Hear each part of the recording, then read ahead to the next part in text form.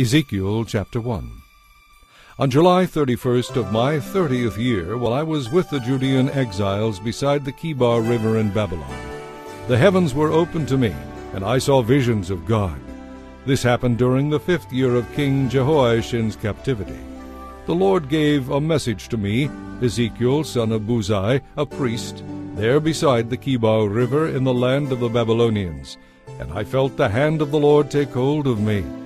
As I looked, I saw a great storm coming toward me from the north, driving before it a huge cloud that flashed with lightning and shone with brilliant light. The fire inside the cloud glowed like gleaming amber. From the center of the cloud came 4 living beings that looked human, except that each had 4 faces and 2 pairs of wings. Their legs were straight like human legs, but their feet were split like calves' feet and shone like burnished bronze. Beneath each of their wings I could see human hands. The wings of each living being touched the wings of the 2 beings beside it. The living beings were able to fly in any direction without turning around. Each had a human face in the front, the face of a lion on the right side, the face of an ox on the left side, and the face of an eagle at the back. Each had 2 pairs of outstretched wings. 1 pair stretched out to touch the wings of the living beings on either side of it, and the other pair covered its body. They went in whatever direction the Spirit chose, and they moved straight forward in all directions without having to turn around. The living beings looked like bright coals of fire or brilliant torches, and it looked as though lightning was flashing back and forth among them. And the living beings darted to and fro like flashes of lightning. As I looked at these beings, I saw 4 wheels on the ground beneath them, 1 wheel belonging to each. The wheels sparkled as if made of chrysolite. All 4 wheels looked the same. Each wheel had a second wheel turning crosswise within it. The beings could move forward in any of the 4 directions they faced without turning as they moved. The rims of the 4 wheels were awesomely tall, and they were covered with eyes all around the edges. When the 4 living beings moved, the wheels moved with them. When they flew upward, the wheels went up too. The spirit of the 4 living beings was in the wheels. So wherever the Spirit went, the wheels and the living beings went too. When the living beings moved, the wheels moved. When the living beings stopped, the wheels stopped. When the living beings flew into the air, the wheels rose up, for the spirit of the living beings was in the wheels. There was a surface spread out above them like the sky. It sparkled like crystal. Beneath this surface, the wings of each living being stretched out to touch the other's wings, and each had 2 wings covering its body. As they flew, their wings roared like waves crashing against the shore, or like the voice of the Almighty, or like the shouting of a mighty army. When they stopped, they let down their wings. As they stood with their wings lowered, a voice spoke from beyond the crystal surface above them. Above the surface over their heads was what looked like a throne made of blue sapphire, and high above this throne was a figure whose appearance was like that of a man. From his waist up he looked like gleaming amber, flickering like a fire, and from his waist down he looked like a burning flame shining with splendor. All around him was a glowing halo, like a rainbow shining through the clouds. This was the way the glory of the Lord appeared to me. When I saw it, I fell face down in the dust, and I heard someone's voice speaking to me.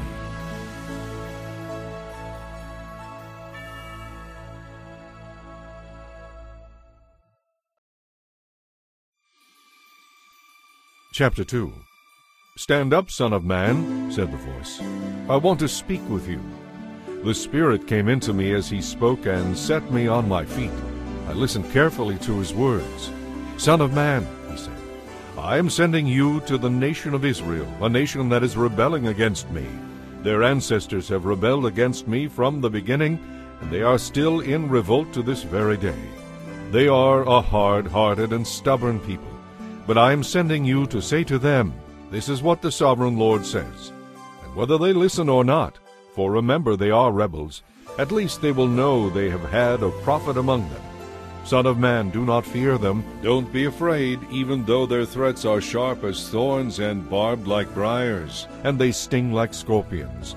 Do not be dismayed by their dark scowls, For remember, they are rebels.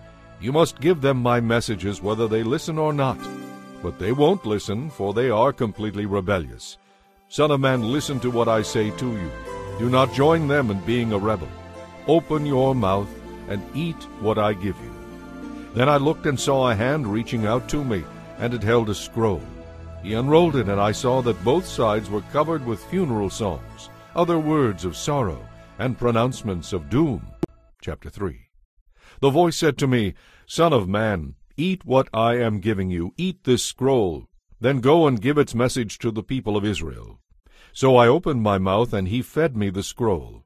Eat it all, he said, and when I ate it, it tasted as sweet as honey. Then he said, Son of man, go to the people of Israel with my messages. I am not sending you to some foreign people whose language you cannot understand.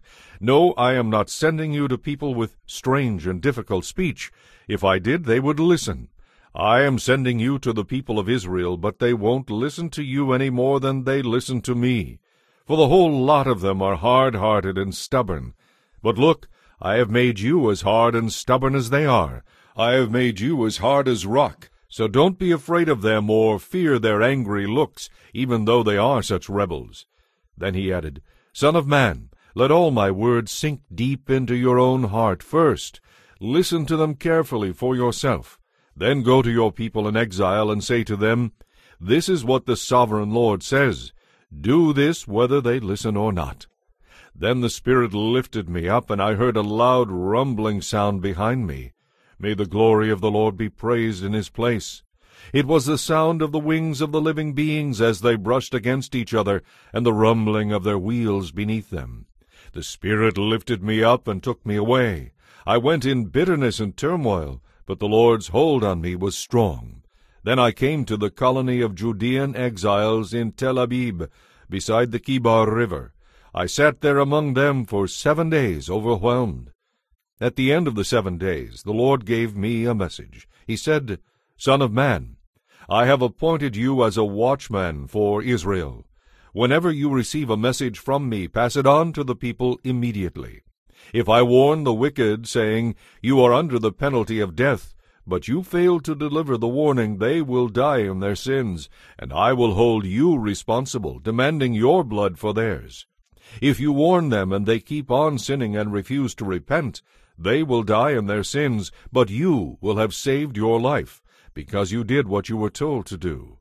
If good people turn bad and don't listen to my warning, they will die. If you did not warn them of the consequences, then they will die in their sins. Their previous good deeds won't help them, and I will hold you responsible, demanding your blood for theirs. But if you warn them and they repent, they will live, and you will have saved your own life too. Then the Lord took hold of me, and he said to me, Go out into the valley, and I will talk to you there.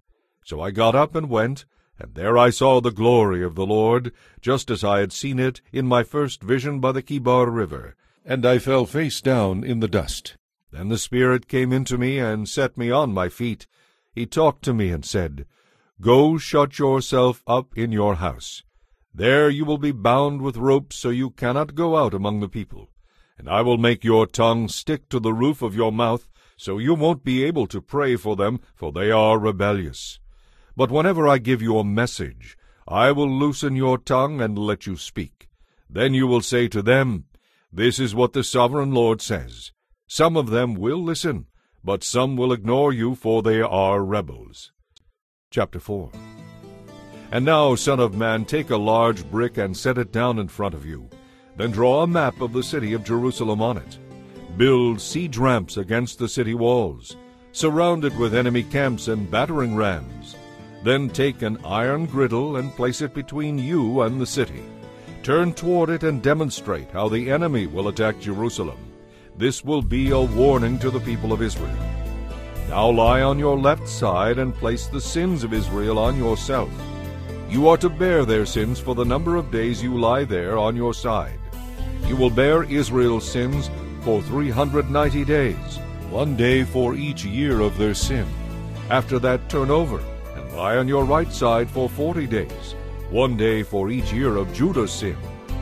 Meanwhile, continue your demonstration of the siege of Jerusalem. Lie there with your arm bared and prophesy her destruction. I will tie you up with ropes so you won't be able to turn from side to side until the days of your siege have been completed. Now go and get some wheat, barley, beans, lentils, millet, and spelt, and mix them together in a storage jar. Use this food to make bread for yourself during the 390 days you will be lying on your side. Ration this out to yourself, 8 ounces of food for each day, and eat it at set times. Then measure out a jar of water for each day, and drink it at set times. Each day prepare your bread as you would barley cakes. While all the people are watching, bake it over a fire using dried human dung as fuel, and then eat the bread. For this is what the Lord says: Israel will eat defiled bread in the Gentile lands, where I will banish them. Then I said, O sovereign Lord, must I be defiled by using human dung?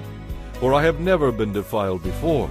From the time I was a child until now, I have never eaten any animal that died of sickness or that I found dead, and I have never eaten any of the animals that our laws forbid.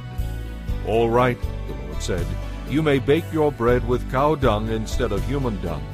Then he told me, Son of man, I will cause food to be very scarce in Jerusalem. It will be weighed out with great care and eaten fearfully. The water will be portioned out drop by drop, and the people will drink it with dismay. Food and water will be so scarce that the people will look at one another in terror, and they will waste away under their punishment. Chapter 5. Son of man, take a sharp sword and use it as a razor to shave your head and beard.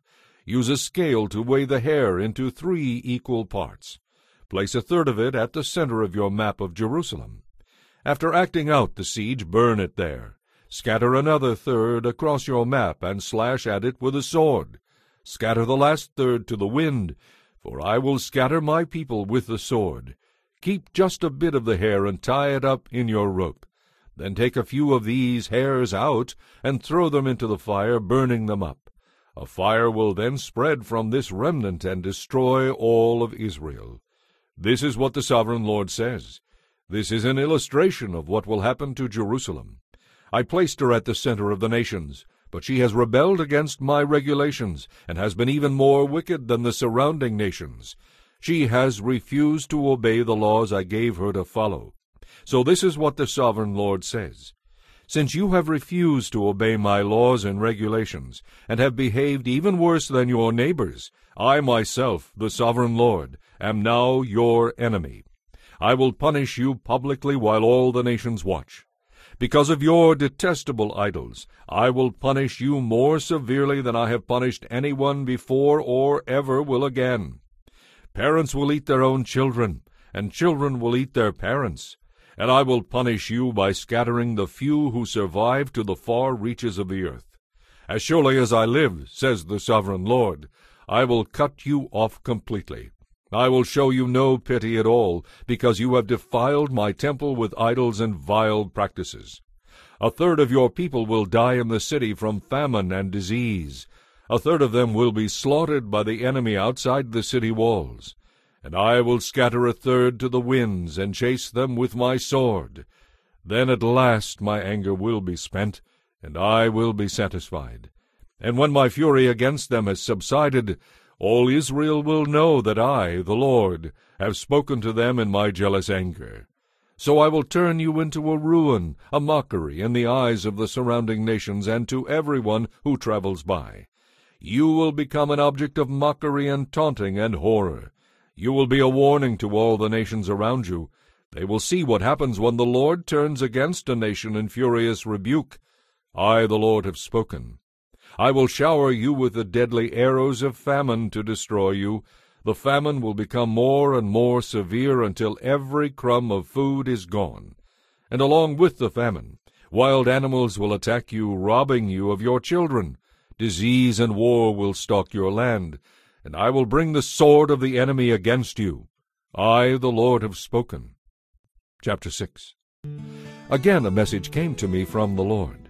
Son of man, look over toward the mountains of Israel and prophesy against them. Give the mountains of Israel this message from the sovereign Lord. This is what the sovereign Lord says to the mountains and hills and to the ravines and valleys. I am about to bring war upon you, and I will destroy your pagan shrines. All your altars will be demolished, and your incense altars will be smashed. I will kill your people in front of your idols. I will lay your corpses in front of your idols, and scatter your bones around your altars. Wherever you live there will be desolation. I will destroy your pagan shrines, your altars, your idols, your incense altars, and all the other religious objects you have made.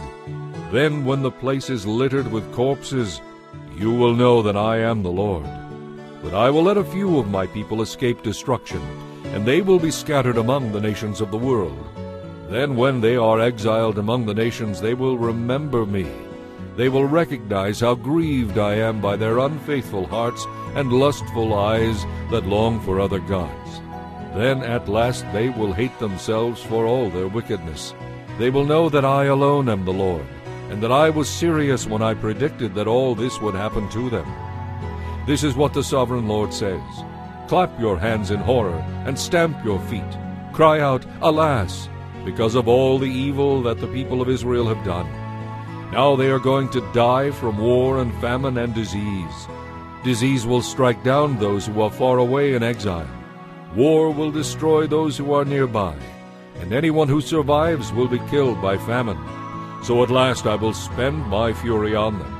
When their dead lie scattered among their idols and altars, on every hill and mountain, and under every green tree and great oak where they offered incense to their gods, then they will know that I alone am the Lord. I will crush them and make their cities desolate, from the wilderness in the south to Riblah in the north. Then they will know that I am the Lord. Chapter 7. Then this message came to me from the Lord. Son of man, this is what the Sovereign Lord says to Israel. The end is here. Wherever you look, east, west, north, or south, your land is finished. No hope remains, for I will unleash my anger against you. I will call you to account for all your disgusting behavior. I will turn my eyes away and show no pity, repaying you in full for all your evil. Then you will know that I am the Lord. This is what the Sovereign Lord says. With one blow after another, I will bring total disaster. The end has come. It has finally arrived. Your final doom is waiting. O people of Israel, the day of your destruction is dawning. The time has come. The day of trouble is near. It will ring with shouts of anguish, not shouts of joy. Soon I will pour out my fury to complete your punishment for all your disgusting behavior. I will neither spare nor pity you. I will repay you for all your detestable practices. Then you will know that it is I, the Lord, who is striking the blow. The day of judgment is here. Your destruction awaits. The people's wickedness and pride have reached a climax. Their violence will fall back on them as punishment for their wickedness. None of these proud and wicked people will survive. All their wealth will be swept away. Yes, the time has come. The day is here. There is no reason for buyers to rejoice over the bargains they find, or for sellers to grieve over their losses, for all of them will fall under my terrible anger. And if any merchant should survive, they will never return to their business. For what God has said applies to everyone. It will not be changed. Not one person whose life is twisted by sin will recover. The trumpets call Israel's army to mobilize, but no one listens, for my fury is against them all. Any who leave the city walls will be killed by enemy swords. Those who stay inside will die of famine and disease. The few who survive and escape to the mountains will moan like doves, weeping for their sins. Everyone's hands will be feeble, their knees will be as weak as water. They will dress themselves in sackcloth. Horror and shame will cover them. They will shave their heads in sorrow and remorse. They will throw away their money, tossing it out like worthless trash. It won't buy their deliverance in that day of the Lord's anger. It will neither satisfy nor feed them, for their love of money made them stumble into sin. They were proud of their gold jewelry, and used it to make vile and detestable idols. That is why I will make all their wealth disgusting to them. I will give it as plunder to foreigners from the most wicked of nations, and they will defile it. I will hide my eyes as these robbers invade my treasured land and corrupt it. Prepare chains for my people, for the land is bloodied by terrible crimes. Jerusalem is filled with violence. I will bring the most ruthless of nations to occupy their homes. I will break down their proud fortresses and defile their sanctuaries. Terror and trembling will overcome my people. They will look for peace, but will not find it. Calamity will follow calamity. Rumor will follow rumor. They will look in vain for a vision from the prophets. They will receive no teaching from the priests and no counsel from the leaders. The king and the prince will stand helpless, weeping in despair, and the people's hands will tremble with fear. I will bring against them the evil they have done to others, and they will receive the punishment they so richly deserve. Then they will know that I am the Lord. Chapter 8. Then on September 17th, during the 6th year of King Jehoiachin's captivity, while the leaders of Judah were in my home, the sovereign Lord took hold of me. I saw a figure that appeared to be a man. From the waist down he looked like a burning flame. From the waist up he looked like gleaming amber. He put out what seemed to be a hand and took me by the hair. Then the Spirit lifted me up into the sky and transported me in a vision of God to Jerusalem. I was taken to the north gate of the inner courtyard of the temple, where there is a large idol that has made the Lord very angry. Suddenly, the glory of the God of Israel was there, just as I had seen it before in the valley. Then the Lord said to me, Son of man, look toward the north. So I looked, and there to the north, beside the entrance to the gate of the altar, stood the idol that had made the Lord so angry. Son of man, he said, do you see what they are doing? Do you see the great sins the people of Israel are doing to drive me from my temple? But come, you will see even greater sins than these. Then he brought me to the door of the temple courtyard, where I could see an opening in the wall. He said to me, Now, son of man, dig into the wall. So I dug into the wall and uncovered a door to a hidden room. Go in, he said, and see the unspeakable wickedness going on in there. So I went in and saw the walls engraved with all kinds of snakes, lizards, and hideous creatures. I also saw the various idols worshipped by the people of Israel. 70 leaders of Israel were standing there with Jaazaniah son of Shaphan in the middle. Each of them held an incense burner, so there was a thick cloud of incense above their heads. Then the Lord said to me, Son of man, have you seen what the leaders of Israel are doing with their idols in dark rooms? They are saying, The Lord doesn't see us. He has deserted our land. Then he added, Come, and I will show you greater sins than these. He brought me to the north gate of the Lord's temple, and some women were sitting there weeping for the god Tammuz. Have you seen this? He asked. But I will show you even greater sins than these. Then he brought me into the inner courtyard of the Lord's temple. At the entrance between the foyer and the bronze altar, about 25 men were standing with their backs to the Lord's temple. They were facing eastward, worshipping the sun. Have you seen this, Son of man? He asked. Is it nothing to the people of Judah that they commit these terrible sins, leading the whole nation into violence, thumbing their noses at me, and rousing my fury against them? Therefore, I will deal with them in fury. I will neither pity nor spare them, and though they scream for mercy, I will not listen. Chapter 9. Then the Lord thundered, Bring on the men appointed to punish the city. Tell them to bring their weapons with them. 6 men soon appeared from the upper gate that faces north, each carrying a battle club in his hand. One of them was dressed in linen and carried a writer's case strapped to his side. They all went into the temple courtyard and stood beside the bronze altar. Then the glory of the God of Israel rose up between the cherubim where it had rested, and moved to the entrance of the temple. And the Lord called to the man dressed in linen who was carrying the writer's case. He said to him, Walk through the streets of Jerusalem and put a mark on the foreheads of all those who weep and sigh because of the sins they see around them. Then I heard the Lord say to the other men, Follow him through the city, and kill everyone whose forehead is not marked. Show no mercy, have no pity. Kill them all, old and young, girls and women and little children. But do not touch anyone with the mark. Begin your task right here at the temple." So they began by killing the 70 leaders.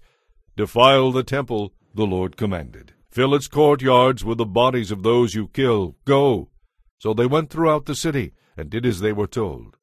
While they were carrying out their orders, I was all alone. I fell face down in the dust and cried out, "O sovereign Lord, will your fury against Jerusalem wipe out everyone left in Israel?"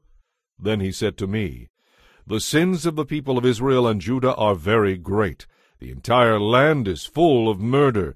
The city is filled with injustice. They are saying, 'The Lord doesn't see it. The Lord has forsaken the land.'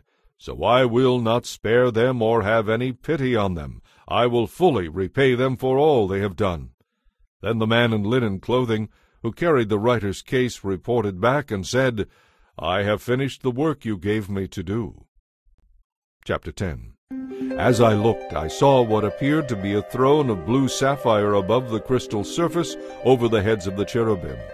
Then the Lord spoke to the man in linen clothing and said, "Go in between the whirling wheels beneath the cherubim and take a handful of glowing coals and scatter them over the city." He did this as I watched. The cherubim were standing at the south end of the temple when the man went in, and the cloud of glory filled the inner courtyard. Then the glory of the Lord rose up from above the cherubim and went over to the door of the temple. The temple was filled with this cloud of glory, and the temple courtyard glowed brightly with the glory of the Lord. The moving wings of the cherubim sounded like the voice of God Almighty, and could be heard clearly in the outer courtyard. The Lord said to the man in linen clothing, "Go between the cherubim and take some burning coals from between the wheels." So the man went in and stood beside one of the wheels. Then one of the cherubim reached out his hand and took some live coals from the fire burning among them.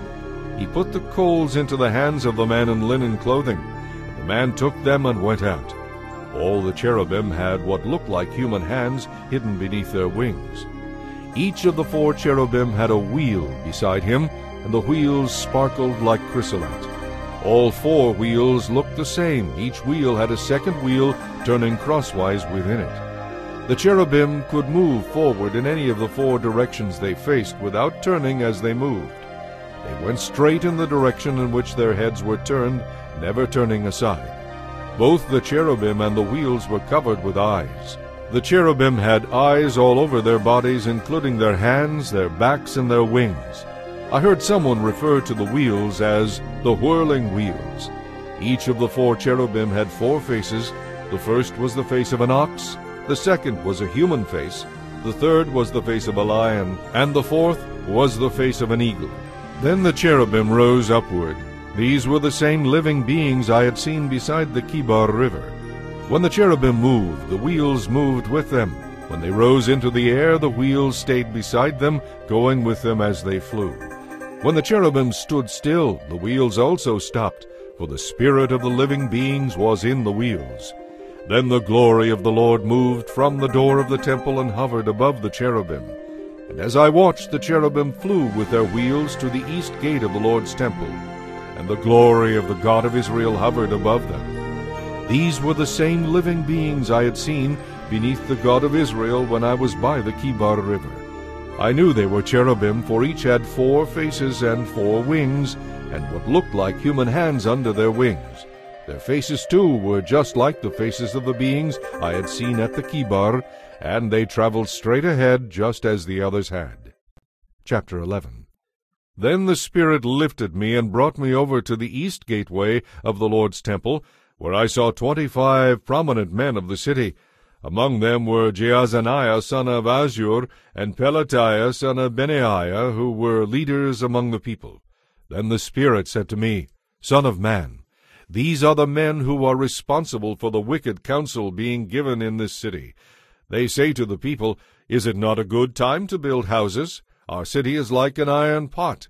Inside it we will be like meat, safe from all harm.' Therefore, Son of man, prophesy against them loudly and clearly." Then the Spirit of the Lord came upon me, and he told me to say, "This is what the Lord says to the people of Israel. Is that what you are saying? Yes, I know it is, for I know every thought that comes into your minds. You have murdered endlessly and filled your streets with the dead. Therefore this is what the sovereign Lord says. This city is an iron pot, but the victims of your injustice are the pieces of meat. And you are not safe, for I will soon drag you from the city. I will expose you to the war you so greatly fear, says the sovereign Lord. I will drive you out of Jerusalem and hand you over to foreigners who will carry out my judgments against you. You will be slaughtered all the way to the borders of Israel, and then you will know that I am the Lord. No, this city will not be an iron pot for you, and you will not be the meat safe inside. I will judge you even to the borders of Israel, and you will know that I am the Lord. For you have refused to obey me. Instead you have copied the sins of the nations around you. While I was still speaking, Pelatiah son of Benaiah suddenly died. Then I fell face down in the dust and cried out, O sovereign Lord, are you going to kill everyone in Israel? Then this message came to me from the Lord. Son of man, the people still left in Jerusalem are talking about their relatives in exile, saying, They are far away from the Lord, so now he has given their land to us. Therefore give the exiles this message from the sovereign Lord. Although I have scattered you in the countries of the world, I will be a sanctuary to you during your time in exile.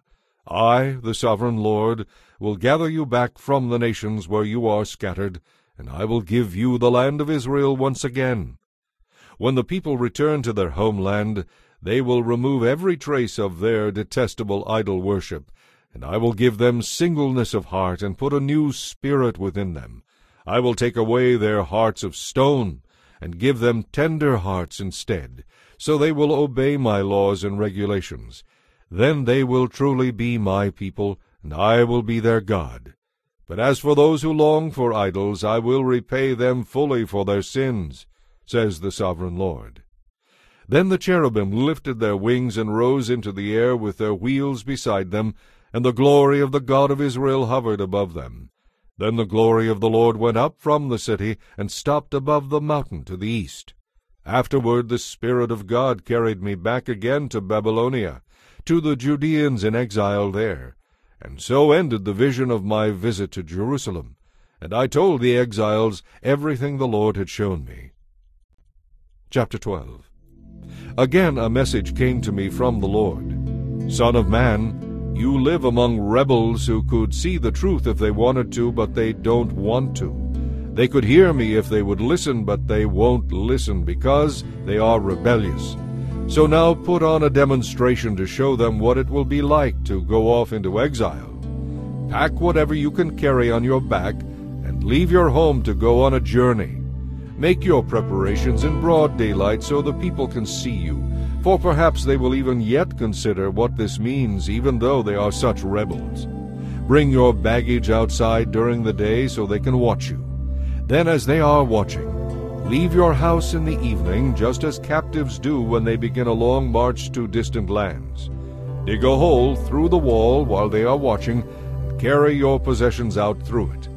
As they watch, lift your pack to your shoulders and walk away into the night. Cover your face and don't look around. All of these actions will be a sign for the people of Israel. So I did as I was told. In broad daylight I brought my pack outside, filled with the things I might carry into exile. Then in the evening, while the people looked on, I dug through the wall with my hands and went out into the darkness with my pack on my shoulder. The next morning this message came to me from the Lord. Son of man, these rebels, the people of Israel, have asked you what all this means. Say to them, This is what the sovereign Lord says. These actions contain a message for Zedekiah in Jerusalem and for all the people of Israel. Then explain that your actions are a demonstration of what will soon happen to them, for they will be driven from their homes and sent away into exile. Even Zedekiah will leave Jerusalem at night through a hole in the wall, taking only what he can carry with him. He will cover his face, and his eyes will never see his homeland again. Then I will spread out my net and capture him in my snare. I will bring him to Babylon, the land of the Babylonians, though he will never see it, and he will die there. I will scatter his servants and guards to the four winds, and send the sword after them. When I scatter them among the nations, they will know that I am the Lord.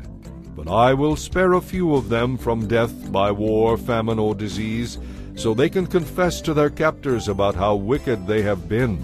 Then they will know that I am the Lord.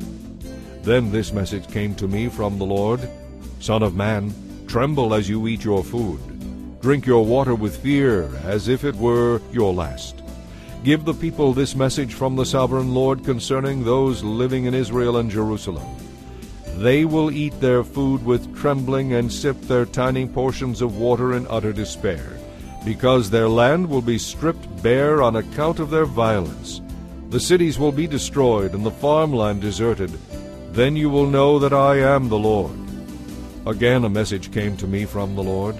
Son of man, what is that proverb they quote in Israel? Time passes making a liar of every prophet. Give the people this message from the sovereign Lord. I will put an end to this proverb, and you will soon stop quoting it. Now give them this new proverb to replace the old one. The time has come for every prophecy to be fulfilled. Then you will see what becomes of all the false visions and misleading predictions about peace in Israel. For I am the Lord. What I threaten always happens. There will be no more delays, you rebels of Israel. I will fulfill my threat of destruction in your own lifetime, says the sovereign Lord. Then this message came to me from the Lord. Son of man, the people of Israel are saying, his visions won't come true for a long, long time.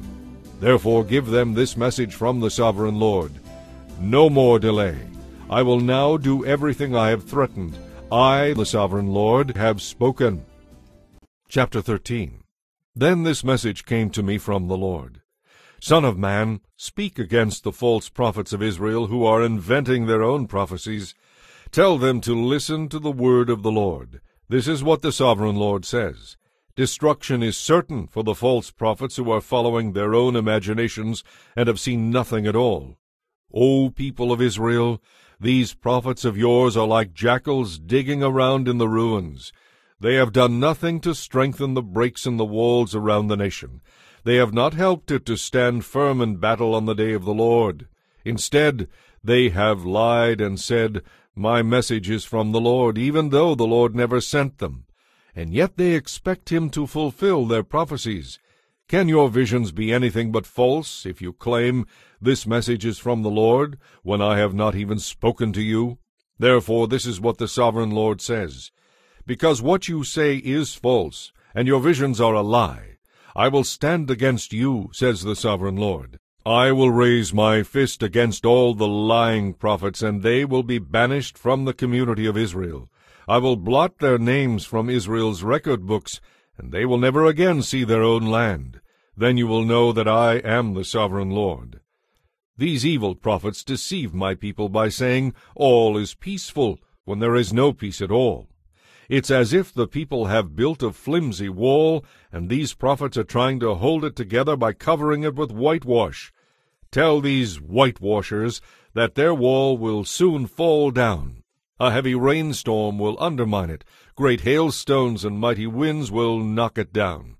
And when the wall falls, the people will cry out, where is the whitewash you applied? Therefore, this is what the sovereign Lord says. I will sweep away your whitewashed walls with a storm of indignation, with a great flood of anger, and with hailstones of fury. I will break down your wall right to the foundation, and when it falls, it will crush you. Then you will know that I am the Lord. At last my anger against the wall and those who covered it with whitewash will be satisfied. Then I will say to you, the wall and those who whitewashed it are both gone. They were lying prophets who claimed peace would come to Jerusalem when there was no peace. I, the sovereign Lord, have spoken. Now, Son of man, also speak out against the women who prophesy from their own imaginations. This is what the sovereign Lord says. Destruction is certain for you women who are ensnaring the souls of my people, both young and old alike. You tie magic charms on their wrists and furnish them with magic veils. Do you think you can trap others without bringing destruction on yourselves? You turn my people away from me for a few handfuls of barley or a piece of bread. By lying to my people who love to listen to lies, you kill those who should not die, and you promise life to those who should not live. And so the Sovereign Lord says, I am against all your magic charms which you use to ensnare my people like birds. I will tear them from your arms, setting my people free like birds set free from a cage. I will tear off the magic veils and save my people from your grasp. They will no longer be your victims. Then you will know that I am the Lord. You have discouraged the righteous with your lies, when I didn't want them to suffer grief. And you have encouraged the wicked by promising them life, even though they continue in their sins. But you will no longer talk of seeing visions that you never saw, nor will you practice your magic, for I will rescue my people from your grasp. Then you will know that I am the Lord. Chapter 14. Then some of the leaders of Israel visited me, and while they were there, this message came to me from the Lord. Son of man, these leaders have set up idols in their hearts. They have embraced things that lead them into sin. Why should I let them ask me anything? Give them this message from the Sovereign Lord. I, the Lord, will punish the people of Israel who set up idols in their hearts, so they fall into sin, and then come to a prophet asking for help. I will do this to capture the minds and hearts of all my people who have turned from me to worship their detestable idols. Therefore give the people of Israel this message from the Sovereign Lord. Repent and turn away from your idols, and stop all your loathsome practices. I, the Lord, will punish all those, both Israelites and foreigners, who reject me and set up idols in their hearts so they fall into sin, and who then come to a prophet asking for my advice. I will turn against such people and make a terrible example of them, destroying them. Then you will know that I am the Lord. And if a prophet is deceived and gives a message anyway, it is because I, the Lord, have deceived that prophet. I will stand against such prophets and cut them off from the community of Israel. False prophets and hypocrites, evil people who claim to want my advice, will all be punished for their sins. In this way, the people of Israel will learn not to stray from me, polluting themselves with sin. They will be my people, and I will be their God, says the Sovereign Lord. Then this message came to me from the Lord. Son of man, suppose the people of a country were to sin against me, and I lifted my fist to crush them, cutting off their food supply and sending a famine to destroy both people and animals alike. Even if Noah, Daniel, and Job were there, their righteousness would save no one but themselves, declares the Sovereign Lord. Or suppose I were to send an invasion of dangerous wild animals to devastate the land and kill the people. Even if these 3 men were there, the Sovereign Lord swears that it would do no good. It wouldn't save the people from destruction. Those 3 alone would be saved, but the land would be devastated. Or suppose I were to bring war against the land, and I told enemy armies to come and destroy everything. Even if these 3 men were in the land, the Sovereign Lord swears that they could not save the people. They alone would be saved. Or suppose I were to pour out my fury by sending an epidemic of disease into the land, and the plague killed people and animals alike. Even if Noah, Daniel, and Job were living there, the Sovereign Lord swears that they could not save the people. They alone would be saved by their righteousness. Now this is what the Sovereign Lord says. How terrible it will be when all 4 of these fearsome punishments fall upon Jerusalem: war, famine, beasts, and plague, destroying all her people and animals. Yet there will be survivors, and they will come here to join you as exiles in Babylon. You will see with your own eyes how wicked they are, and then you will feel better about what I have done to Jerusalem. When you meet them and see their behavior, you will agree that these things are not being done to Israel without cause, says the Sovereign Lord. Chapter 15. Then this message came to me from the Lord. Son of man, how does a grapevine compare to a tree? Is a vine's wood as useful as the wood of a tree? Can its wood be used for making things like pegs to hang up pots and pans? No, it can only be used for fuel, and even as fuel it burns too quickly. Vine branches are useless both before and after being put into the fire. And this is what the Sovereign Lord says: The people of Jerusalem are like grapevines growing among the trees of the forest. Since they are useless, I have set them aside to be burned. And I will see to it that if they escape from one fire, they will fall into another. When this happens, you will know that I am the Lord. And I will make the land desolate because my people have been unfaithful to me, says the Sovereign Lord. Chapter 16.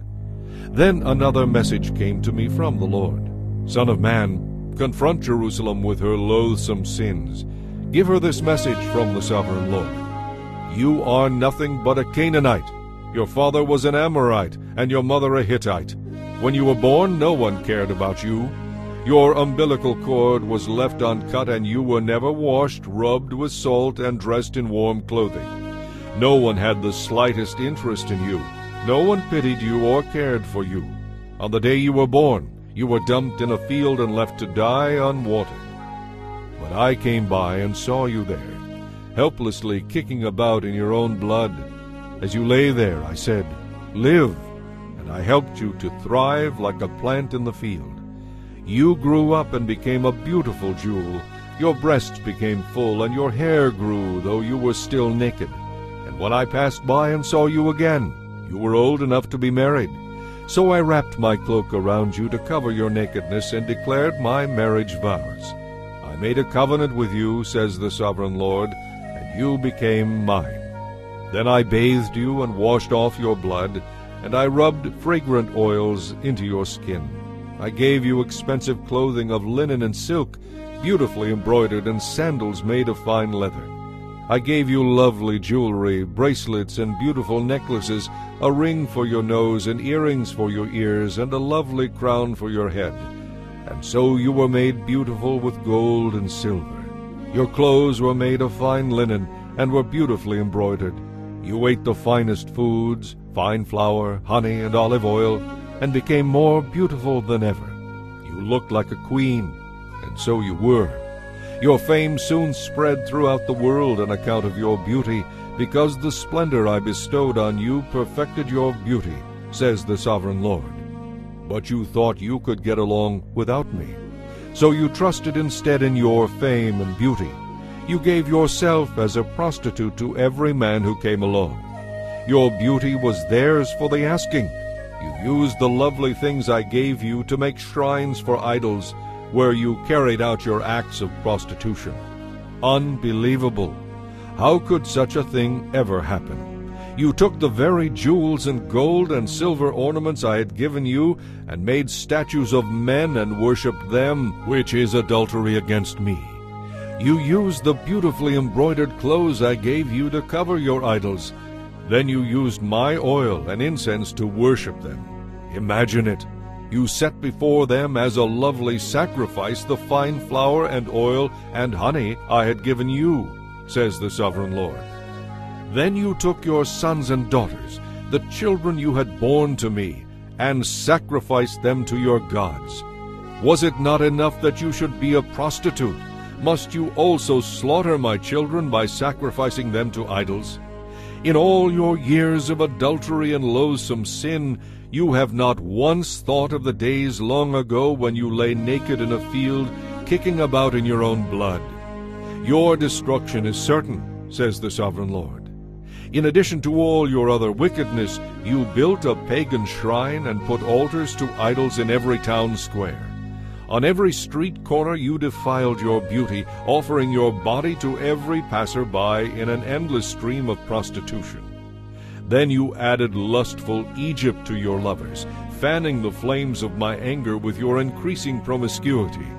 That is why I struck you with my fist and reduced your boundaries. I handed you over to your enemies, the Philistines, and even they were shocked by your lewd conduct. You have prostituted yourselves with the Assyrians too. It seems you can never find enough new lovers. And after your prostitution there, you still were not satisfied. You added to your lovers by embracing that great merchant land of Babylonia.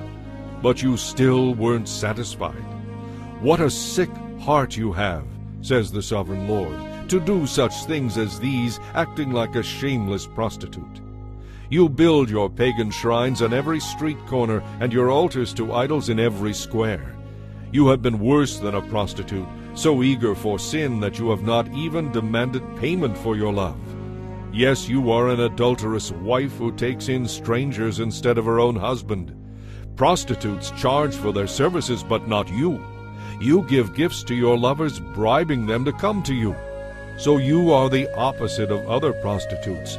No one pays you. Instead, you pay them. Therefore, you prostitute, listen to this message from the Lord. This is what the Sovereign Lord says. Because you have exposed yourself in prostitution to all your lovers, and because you have worshipped detestable idols, and because you have slaughtered your children as sacrifices to your gods, this is what I am going to do. I will gather together all your allies, these lovers of yours with whom you have sinned, both those you loved and those you hated, and I will strip you naked in front of them so they can stare at you. I will punish you for your murder and adultery. I will cover you with blood in my jealous fury. Then I will give you to your lovers, these many nations, and they will destroy you. They will knock down your pagan shrines and the altars to your idols. They will strip you and take your beautiful jewels, leaving you completely naked and ashamed. They will band together in a mob to stone you and run you through with swords. They will burn your homes and punish you in front of many women. I will see to it that you stop your prostitution and end your payments to your many lovers. Then at last my fury against you will be spent, and my jealous anger will subside. I will be calm and will not be angry with you any more. But first, because you have not remembered your youth, but have angered me by doing all these evil things, I will fully repay you for all your sins, says the Sovereign Lord. For to all your disgusting sins you have added these lewd acts. Everyone who makes up proverbs will say of you, like mother, like daughter. For your mother loathed her husband and her children, and so do you. And you are exactly like your sisters, for they despised their husbands and their children. Truly, your mother must have been a Hittite, and your father an Amorite. Your older sister was Samaria, who lived with her daughters in the north. Your younger sister was Sodom, who lived with her daughters in the south. But you have not merely sinned as they did. No, that was nothing to you. In a very short time you far surpassed them. As surely as I live, says the Sovereign Lord, Sodom and her daughters were never as wicked as you and your daughters. Sodom's sins were pride, laziness, and gluttony, while the poor and needy suffered outside her door. She was proud and did loathsome things, so I wiped her out, as you have seen. Even Samaria did not commit half your sins. You have done far more loathsome things than your sisters ever did. They seem righteous compared to you. You should be deeply ashamed because your sins are so terrible. In comparison, you make your sisters seem innocent. But someday I will restore the fortunes of Sodom and Samaria, and I will restore you too. Then you will be truly ashamed of everything you have done, for your sins make them feel good in comparison. Yes, your sisters, Sodom and Samaria, and all their people will be restored, and at that time you also will be restored. In your proud days you held Sodom in contempt, but now your greater wickedness has been exposed to all the world, and you are the one who is scorned by Edom and all her neighbors, and by Philistia. This is your punishment for all your disgusting sins, says the Lord. Now this is what the Sovereign Lord says. I will give you what you deserve, for you have taken your solemn vows lightly by breaking your covenant.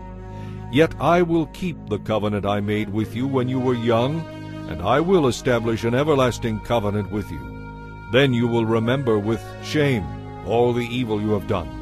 I will make your sisters Samaria and Sodom to be your daughters, even though they are not part of our covenant. And I will reaffirm my covenant with you, and you will know that I am the Lord. You will remember your sins and cover your mouth in silence and shame when I forgive you of all that you have done, says the Sovereign Lord. Chapter 17. Then this message came to me from the Lord. Son of man, tell this story to the people of Israel. Give them this message from the Sovereign Lord. A great eagle with broad wings full of many-colored feathers came to Lebanon. He took hold of the highest branch of a cedar tree and plucked off its topmost shoot. Then he carried it away to a city filled with merchants, where he planted it. Then he planted one of its seedlings in fertile ground beside a broad river, where it would grow as quickly as a willow tree. It took root there and grew into a low, spreading vine. Its branches turned up toward the eagle, and its roots grew down beneath it. It soon produced strong branches and luxuriant leaves. But then another great eagle with broad wings and full plumage came along. So the vine sent its roots and branches out toward him for water. The vine did this even though it was already planted in good soil and had plenty of water, so it could grow into a splendid vine and produce rich leaves and luscious fruit. So now the Sovereign Lord asks, should I let this vine grow and prosper? No, I will pull it out, roots and all. I will cut off its fruit and let its leaves wither and die. I will pull it out easily enough. It won't take a strong arm or a large army to do it. Then, when the vine is transplanted, will it thrive? No, it will wither away completely when the east wind blows against it. It will die in the same good soil where it had grown so well. Then this message came to me from the Lord. Say to these rebels of Israel, don't you understand the meaning of this riddle of the eagles? I will tell you, says the Sovereign Lord. The king of Babylon came to Jerusalem, took away her king and princes, and brought them to Babylon. He made a treaty with a member of the royal family and made him take an oath of loyalty. He also exiled Israel's most influential leaders, so Israel would not become strong again and revolt. Only by keeping her treaty with Babylon could Israel maintain her national identity.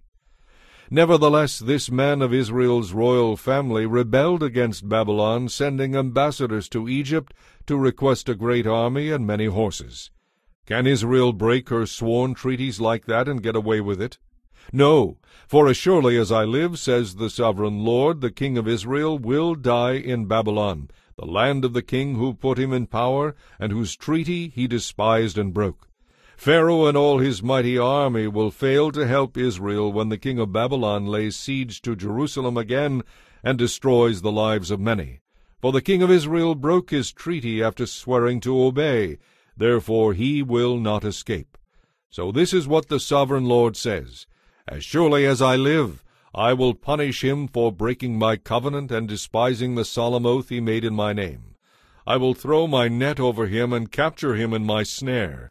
I will bring him to Babylon and deal with him there for this treason against me. And all the best warriors of Israel will be killed in battle, and those remaining in the city will be scattered to the four winds. Then you will know that I, the Lord, have spoken these words. And the Sovereign Lord says, I will take a tender shoot from the top of a tall cedar, and I will plant it on the top of Israel's highest mountain. It will become a noble cedar, sending forth its branches and producing seed. Birds of every sort will nest in it, finding shelter beneath its branches. And all the trees will know that it is I, the Lord, who cuts down the tall tree and helps the short tree to grow tall. It is I who makes the green tree wither and gives new life to the dead tree. I, the Lord, have spoken. I will do what I have said. Chapter 18. Then another message came to me from the Lord. Why do you quote this proverb in the land of Israel? The parents have eaten sour grapes, but their children's mouths pucker at the taste. As surely as I live, says the Sovereign Lord, you will not say this proverb any more in Israel.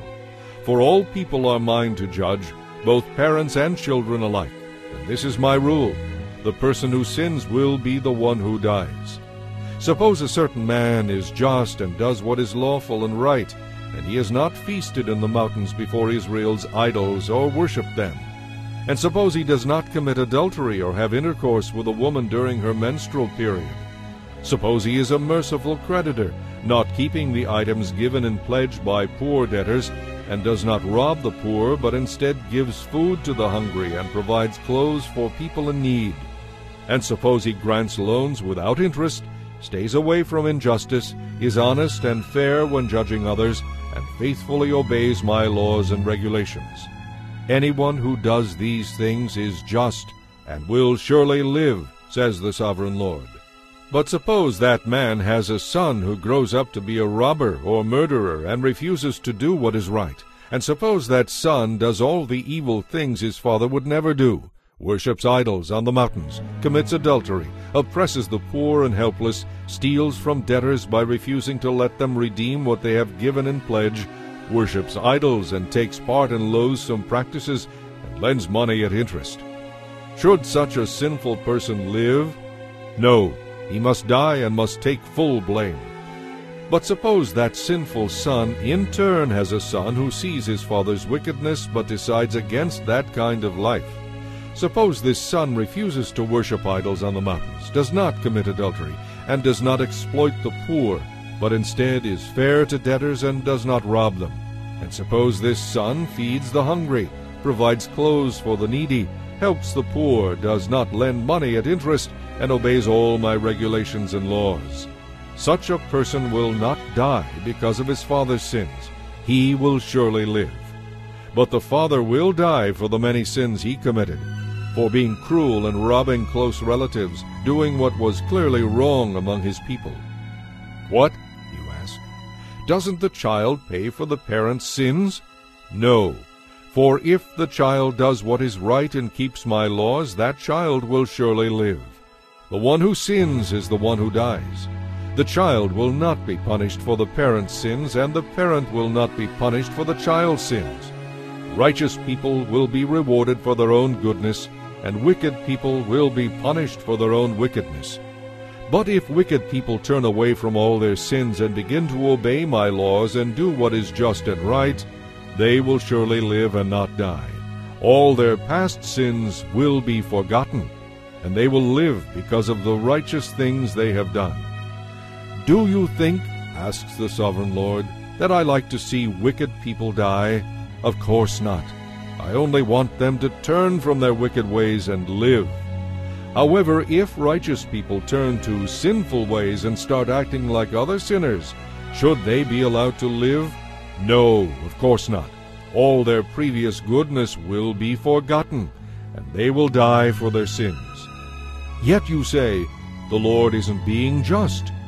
Listen to me, O people of Israel. Am I the one who is unjust, or is it you? When righteous people turn from being good and start doing sinful things, they will die for it. Yes, they will die because of their sinful deeds. And if wicked people turn away from their wickedness, obey the law, and do what is just and right, they will save their lives. They will live, because after thinking it over they decided to turn from their sins. Such people will not die. And yet the people of Israel keep saying, the Lord is unjust. O people of Israel, it is you who are unjust, not I. Therefore I will judge each of you, O people of Israel, according to your actions, says the sovereign Lord. Turn from your sins. Don't let them destroy you. Put all your rebellion behind you, and get for yourselves a new heart and a new spirit. For why should you die, O people of Israel? I don't want you to die, says the sovereign Lord. Turn back and live. Chapter 19. Sing this funeral song for the princes of Israel. What is your mother? A lioness among lions? She lay down among the young lions and reared her cubs. She raised one of her cubs to become a strong young lion. He learned to catch and devour prey, and he became a man-eater. Then the nations heard about him, and he was trapped in their pit. They led him away in chains to the land of Egypt. When the mother lion saw that all her hopes for him were gone, she took another of her cubs and taught him to be a strong lion. He prowled among the other lions and became a leader among them. He learned to catch and devour prey, and he too became a man-eater. He demolished fortresses in nearby nations and destroyed their towns and cities. Their farms were desolated and their crops were destroyed. Every one in the land trembled in fear when they heard him roar. Then the armies of the nations attacked him, surrounding him from every direction. They spread out their nets for him and captured him in their pit. With hooks they dragged him into a cage and brought him before the king of Babylon. They held him in captivity, so his voice could never again be heard on the mountains of Israel. Your mother was like a vine planted by the water's edge. It had lush green foliage because of the abundant water. Its branches became very strong, strong enough to be a ruler's scepter. It soon became very tall, towering above all the others. It stood out because of its height, and because of its many lush branches. But the vine was uprooted in fury, and thrown down to the ground. The desert wind dried up its fruit, and tore off its branches. Its stem was destroyed by fire. Now the vine is growing in the wilderness, where the ground is hard and dry. A fire has come from its branches and devoured its fruit. None of the remaining limbs is strong enough to be a ruler's scepter. This is a funeral song, and it is now time for the funeral. Chapter 20. On August 14th, during the 7th year of King Jehoiachin's captivity, some of the leaders of Israel came to request a message from the Lord. They sat down in front of me to wait for his reply. Then this message came to me from the Lord. Son of man, give the leaders of Israel this message from the sovereign Lord. How dare you come to ask for my help? As surely as I live, I will tell you nothing. This is the word of the sovereign Lord. Son of man, bring judgment against them and condemn them. Make them realize how loathsome the actions of their ancestors really were. Give them this message from the sovereign Lord. When I chose Israel and revealed myself to her in Egypt, I swore that I, the Lord, would be her God. I promised that I would bring her and her descendants out of Egypt to a land I had discovered and explored for them, a good land, a land flowing with milk and honey, the best of all lands anywhere. Then I said to them, each of you, get rid of your idols. Do not defile yourselves with the Egyptian gods, for I am the Lord your God. But they rebelled against me and would not listen. They did not get rid of their idols or forsake the gods of Egypt. Then I threatened to pour out my fury on them to satisfy my anger while they were still in Egypt. But I didn't do it, for I acted to protect the honor of my name. That way the surrounding nations wouldn't be able to laugh at Israel's God, who had promised to deliver his people. So I brought my people out of Egypt and led them into the wilderness. There I gave them my laws, so they could live by keeping them. Yes, all those who keep them will live. And I gave them my Sabbath days of rest as a sign between them and me. It was to remind them that I, the Lord, had set them apart to be holy, making them my special people. But the people of Israel rebelled against me, and they refused to obey my laws there in the wilderness. They wouldn't obey my instructions, even though obedience would have given them life. And they also violated my Sabbath days. So I threatened to pour out my fury on them, and I made plans to utterly consume them in the desert. But again I held back, in order to protect the honor of my name. That way the nations who saw me lead my people out of Egypt wouldn't be able to claim I destroyed them because I couldn't take care of them. But I swore to them in the wilderness that I would not bring them into the land I had given them, a land flowing with milk and honey, the most beautiful place on earth. I told them this because they had rejected my laws, ignored my will for them, and violated my Sabbath days. Their hearts were given to their idols. Nevertheless I pitied them and held back from destroying them in the wilderness. Then I warned their children and told them not to follow in their parents' footsteps, defiling themselves with their idols. I am the Lord your God, I told them. Follow my laws, pay attention to my instructions, and keep my Sabbath days holy, for they are a sign to remind you that I am the Lord your God. But their children too rebelled against me. They refused to keep my laws and follow my instructions, even though obeying them would have given them life. And they also violated my Sabbath days. So again I threatened to pour out my fury on them in the wilderness. Nevertheless, I withdrew my judgment against them to protect the honor of my name among the nations who had seen my power in bringing them out of Egypt. But I took a solemn oath against them while they were in the wilderness. I vowed I would scatter them among all the nations, because they did not obey my laws. They scorned my instructions by violating my Sabbath days and longing for the idols of their ancestors. I gave them over to worthless customs and laws that would not lead to life. I let them pollute themselves with the very gifts I had given them, and I allowed them to give their firstborn children as offerings to their gods, so I might devastate them and show them that I alone am the Lord. Therefore, Son of man, give the people of Israel this message from the Sovereign Lord. Your ancestors continued to blaspheme and betray me, for when I brought them into the land I had promised them, they offered sacrifices and incense on every high hill and under every green tree they saw. They roused my fury as they offered up sacrifices to their gods. They brought their perfumes and incense and poured out their drink offerings to them. I said to them, "What is this high place where you are going?"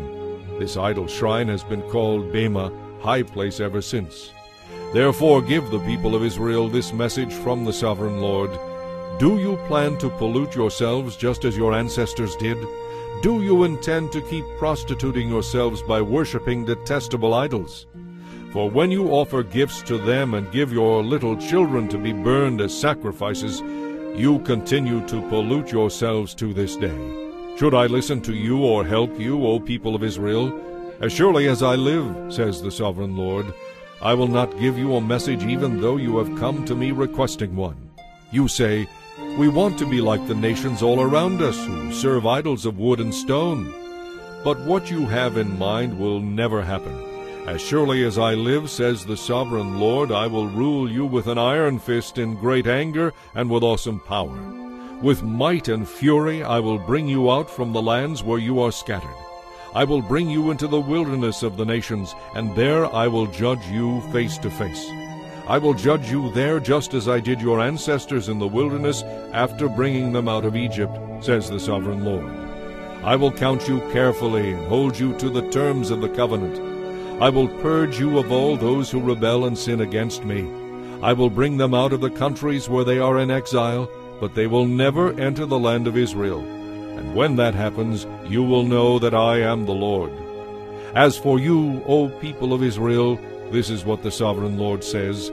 If you insist, go right ahead and worship your idols, but then don't turn around and bring gifts to me. Such desecration of my holy name must stop. For on my holy mountain, says the Sovereign Lord, the people of Israel will someday worship me, and I will accept them. There I will require that you bring me all your offerings and choice gifts and sacrifices. When I bring you home from exile, you will be as pleasing to me as an offering of perfumed incense, and I will display my holiness in you as all the nations watch. Then, when I have brought you home to the land I promised your ancestors, you will know that I am the Lord. You will look back at all your sins and hate yourselves because of the evil you have done.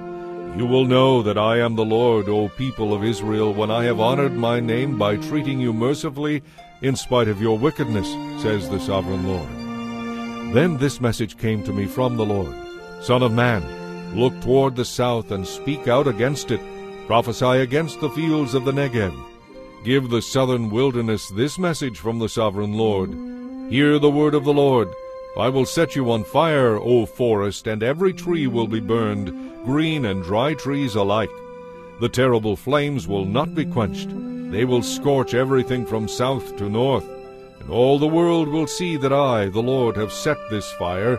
It will not be put out. Then I said, O Sovereign Lord, they are saying of me, he only talks in riddles. Chapter 21.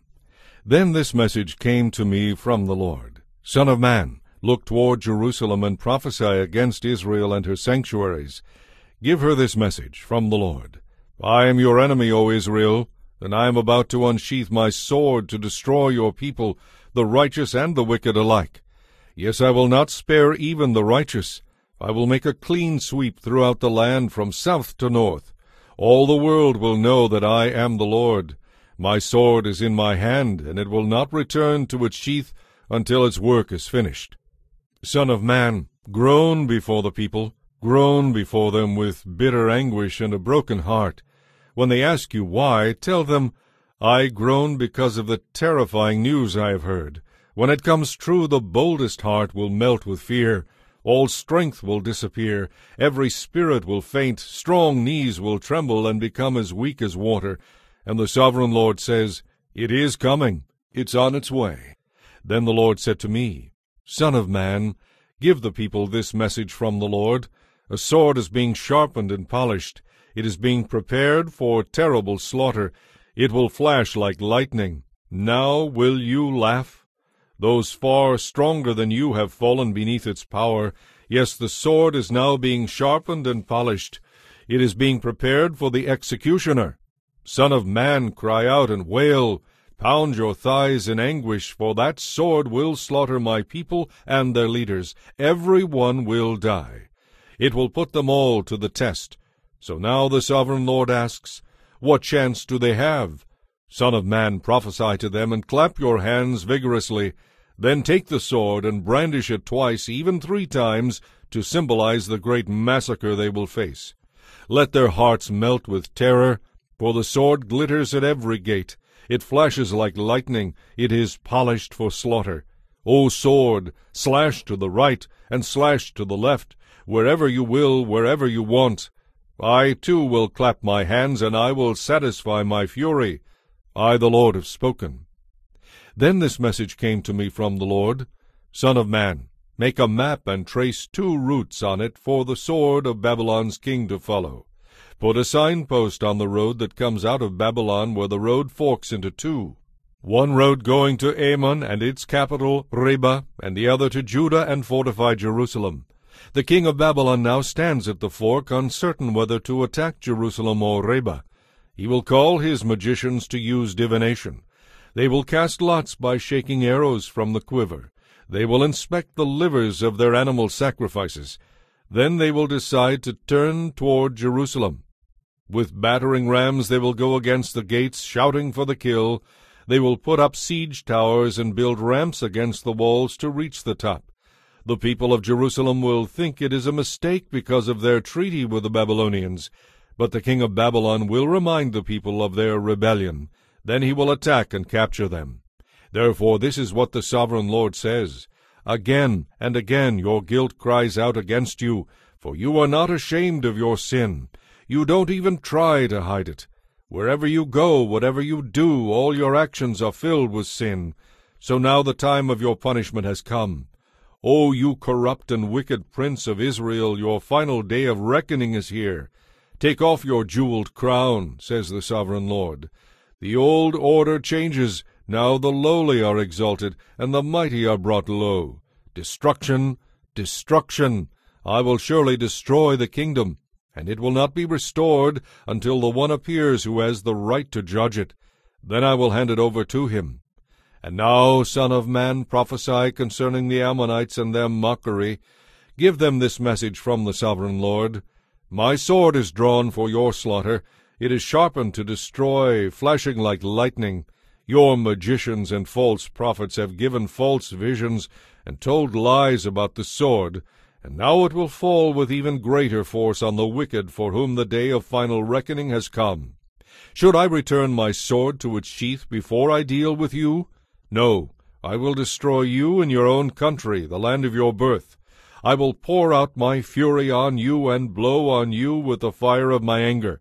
I will hand you over to cruel men who are skilled in destruction. You are fuel for the fire, and your blood will be spilled in your own land. You will be utterly wiped out, your memory lost to history. I, the Lord, have spoken. Chapter 22. Now this message came to me from the Lord. Son of man, are you ready to judge Jerusalem? Are you ready to judge this city of murderers? Denounce her terrible deeds in public, and give her this message from the sovereign Lord. O city of murderers, doomed and damned, city of idols, filthy and foul, you are guilty of both murder and idolatry. Your day of destruction has come. You have reached the end of your years. I will make you an object of mockery throughout the world. O infamous city filled with confusion, you will be mocked by people both far and near. Every leader in Israel who lives within your walls is bent on murder. Fathers and mothers are contemptuously ignored. Resident foreigners are forced to pay for protection. Orphans and widows are wronged and oppressed. Inside your walls you despise my holy things and violate my Sabbath days of rest. People accuse others falsely and send them to their death. You are filled with idol worshippers and people who take part in lewd activities. Men sleep with their fathers' wives and have intercourse with women who are menstruating. Within your walls live men who commit adultery with their neighbors' wives, who defile their daughters-in-law, or who rape their own sisters. There are hired murderers, loan racketeers, and extortioners everywhere. They never even think of me and my commands, says the Sovereign Lord. But now I clap my hands in indignation over your dishonest gain and bloodshed. How strong and courageous will you be in my day of reckoning? I, the Lord, have spoken. I will do what I have said. I will scatter you among the nations and purge you of your wickedness. And when you have been dishonored among the nations, you will know that I am the Lord. Then this message came to me from the Lord. Son of man, the people of Israel are the worthless slag that remains after silver is smelted. They are the dross that is left over, a useless mixture of copper, tin, iron, and lead. So give them this message from the Sovereign Lord. Because you are all worthless slag, I will bring you to my crucible in Jerusalem. I will melt you down in the heat of my fury, just as copper, tin, iron, and lead are melted down in a furnace. I will gather you together and blow the fire of my anger upon you, and you will melt like silver in fierce heat. Then you will know that I, the Lord, have poured out my fury on you. Again a message came to me from the Lord. Son of man, give the people of Israel this message. In the day of my indignation you will become like an uncleared wilderness or a desert without rain. Your princes plot conspiracies just as lions stalk their prey. They devour innocent people, seizing treasures and extorting wealth. They increase the number of widows in the land. Your priests have violated my laws and defiled my holy things. To them there is no difference between what is holy and what is not, and they do not teach my people the difference between what is ceremonially clean and unclean. They disregard my Sabbath days, so that my holy name is greatly dishonored among them. Your leaders are like wolves who tear apart their victims. They actually destroy people's lives for profit. And your prophets announce false visions and speak false messages. They say, my message is from the Sovereign Lord, when the Lord hasn't spoken a single word to them. They repair cracked walls with whitewash. Even common people oppress the poor, rob the needy, and deprive foreigners of justice. I looked for someone who might rebuild the wall of righteousness that guards the land. I searched for someone to stand in the gap in the wall so I wouldn't have to destroy the land, but I found no one. So now I will pour out my fury on them, consuming them in the fire of my anger. I will heap on them the full penalty for all their sins, says the Sovereign Lord. Chapter 23. This message came to me from the Lord. Son of man, once there were two sisters who were daughters of the same mother. They became prostitutes in Egypt. Even as young girls they allowed themselves to be fondled and caressed. The older girl was named Aholah, and her sister was Aholibah. I married them, and they bore me sons and daughters. I'm speaking of Samaria and Jerusalem, for Aholah is Samaria, and Aholibah is Jerusalem. Then Aholah lusted after other lovers instead of me, and she gave her love to the Assyrians, her neighbors. They were all attractive young men, captains and commanders, dressed in handsome blue, dashing about on their horses. And so she prostituted herself with the most desirable men of Assyria, worshipping their idols and defiling herself. For when she left Egypt, she did not leave her spirit of prostitution behind. She was still as lewd as in her youth, when the Egyptians satisfied their lusts with her and robbed her of her virginity. And so I handed her over to her Assyrian lovers, whom she desired so much. They stripped her and killed her and took away her children as their slaves. Her name was known to every woman in the land as a sinner who had received what she deserved.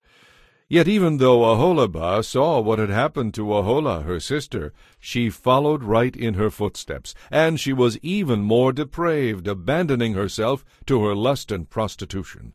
She fawned over her Assyrian neighbors, those handsome young men on fine horses, those captains and commanders in handsome uniforms, all of them desirable. I saw the way she was going, defiling herself just like her older sister. Then she carried her prostitution even further. She fell in love with pictures that were painted on a wall. Pictures of Babylonian military officers outfitted in striking red uniforms. Handsome belts encircled their waists, and flowing turbans crowned their heads. They were dressed like chariot officers from the land of Babylonia. When she saw these paintings, she longed to give herself to them. So she sent messengers to Babylonia to invite them to come to her. So they came and committed adultery with her, defiling her in the bed of love.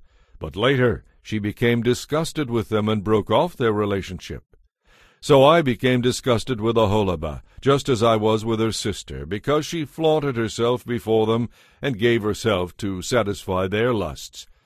But that didn't bother her. She turned to even greater prostitution, remembering her youth when she was a prostitute in Egypt. She lusted after lovers whose attentions were gross and bestial. And so, Oholibah, you celebrated your former days as a young girl in Egypt when you first allowed yourself to be fondled and caressed. Therefore, Oholibah, this is what the Sovereign Lord says: I will send your lovers against you, those very nations from which you turned away in disgust. For the Babylonians will come with all the Chaldeans from Pekod and Shoa and Koa, and all the Assyrians will come with them, handsome young captains, commanders, chariot officers, and other high-ranking officers riding their horses. They will all come against you from the north with chariots, wagons, and a great army fully prepared for attack. They will take up positions on every side, surrounding you with men armed for battle. And I will hand you over to them so they can do with you as they please. I will turn my jealous anger against you, and they will deal furiously with you.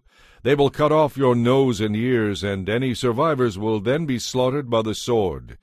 Your children will be taken away as captives, and everything that is left will be burned. They will strip you of your beautiful clothes and jewels. In this way I will put a stop to the lewdness and prostitution you brought from Egypt. You will never again cast longing eyes on those things, or fondly remember your time in Egypt. For this is what the Sovereign Lord says: I will surely hand you over to your enemies, to those you loathe. They will deal with you in hatred and rob you of all you own, leaving you naked and bare. The shame of your prostitution will be exposed to all the world. You brought all this on yourself by prostituting yourself to other nations, defiling yourself with all their idols. Because you have followed in your sister's footsteps, I will punish you with the same terrors that destroyed her. Yes, this is what the Sovereign Lord says: you will drink from the same cup of terror as your sister, a cup that is large and deep. And all the world will mock and scorn you in your desolation. You will reel like a drunkard beneath the awful blows of sorrow and distress, just as your sister Samaria did. In deep anguish you will drain that cup of terror to the very bottom. Then you will smash it to pieces and beat your breast in anguish. For I, the Sovereign Lord, have spoken, and because you have forgotten me and turned your back on me, says the Sovereign Lord, you must bear the consequences of all your lewdness and prostitution. The Lord said to me, Son of man, you must accuse Aholah and Oholibah of all their awful deeds. They have committed both adultery and murder, adultery by worshipping idols, and murder by burning their children as sacrifices on their altars. Then, after doing these terrible things, they defiled my temple and violated my Sabbath day. On the very day that they murdered their children in front of their idols, they boldly came into my temple to worship. They came in and defiled my house. You sisters sent messengers to distant lands to get men. Then, when they arrived, you bathed yourselves, painted your eyelids, and put on your finest jewels for them. You sat with them on a beautifully embroidered couch, and put my incense and my oil on a table that was spread before you. From your room came the sound of many men carousing. They were lustful men and drunkards from the wilderness, who put bracelets on your wrists and beautiful crowns on your heads. Then I said, if they really want to sleep with worn-out old prostitutes like these, let them. And that is what they did. They slept with Aholah and Oholibah, these shameless prostitutes, with all the zest of lustful young men. But righteous people will judge these sister cities for what they really are, adulteresses and murderers. They will sentence them to all the punishment they deserve. Now this is what the sovereign Lord says. Bring an army against them, and hand them over to be terrorized and plundered, for their enemies will stone them and kill them with swords. They will butcher their sons and daughters and burn their homes. In this way I will put an end to lewdness and idolatry in the land, and my judgment will be a warning to others not to follow their wicked example. You will be fully repaid for all your prostitution, your worship of idols.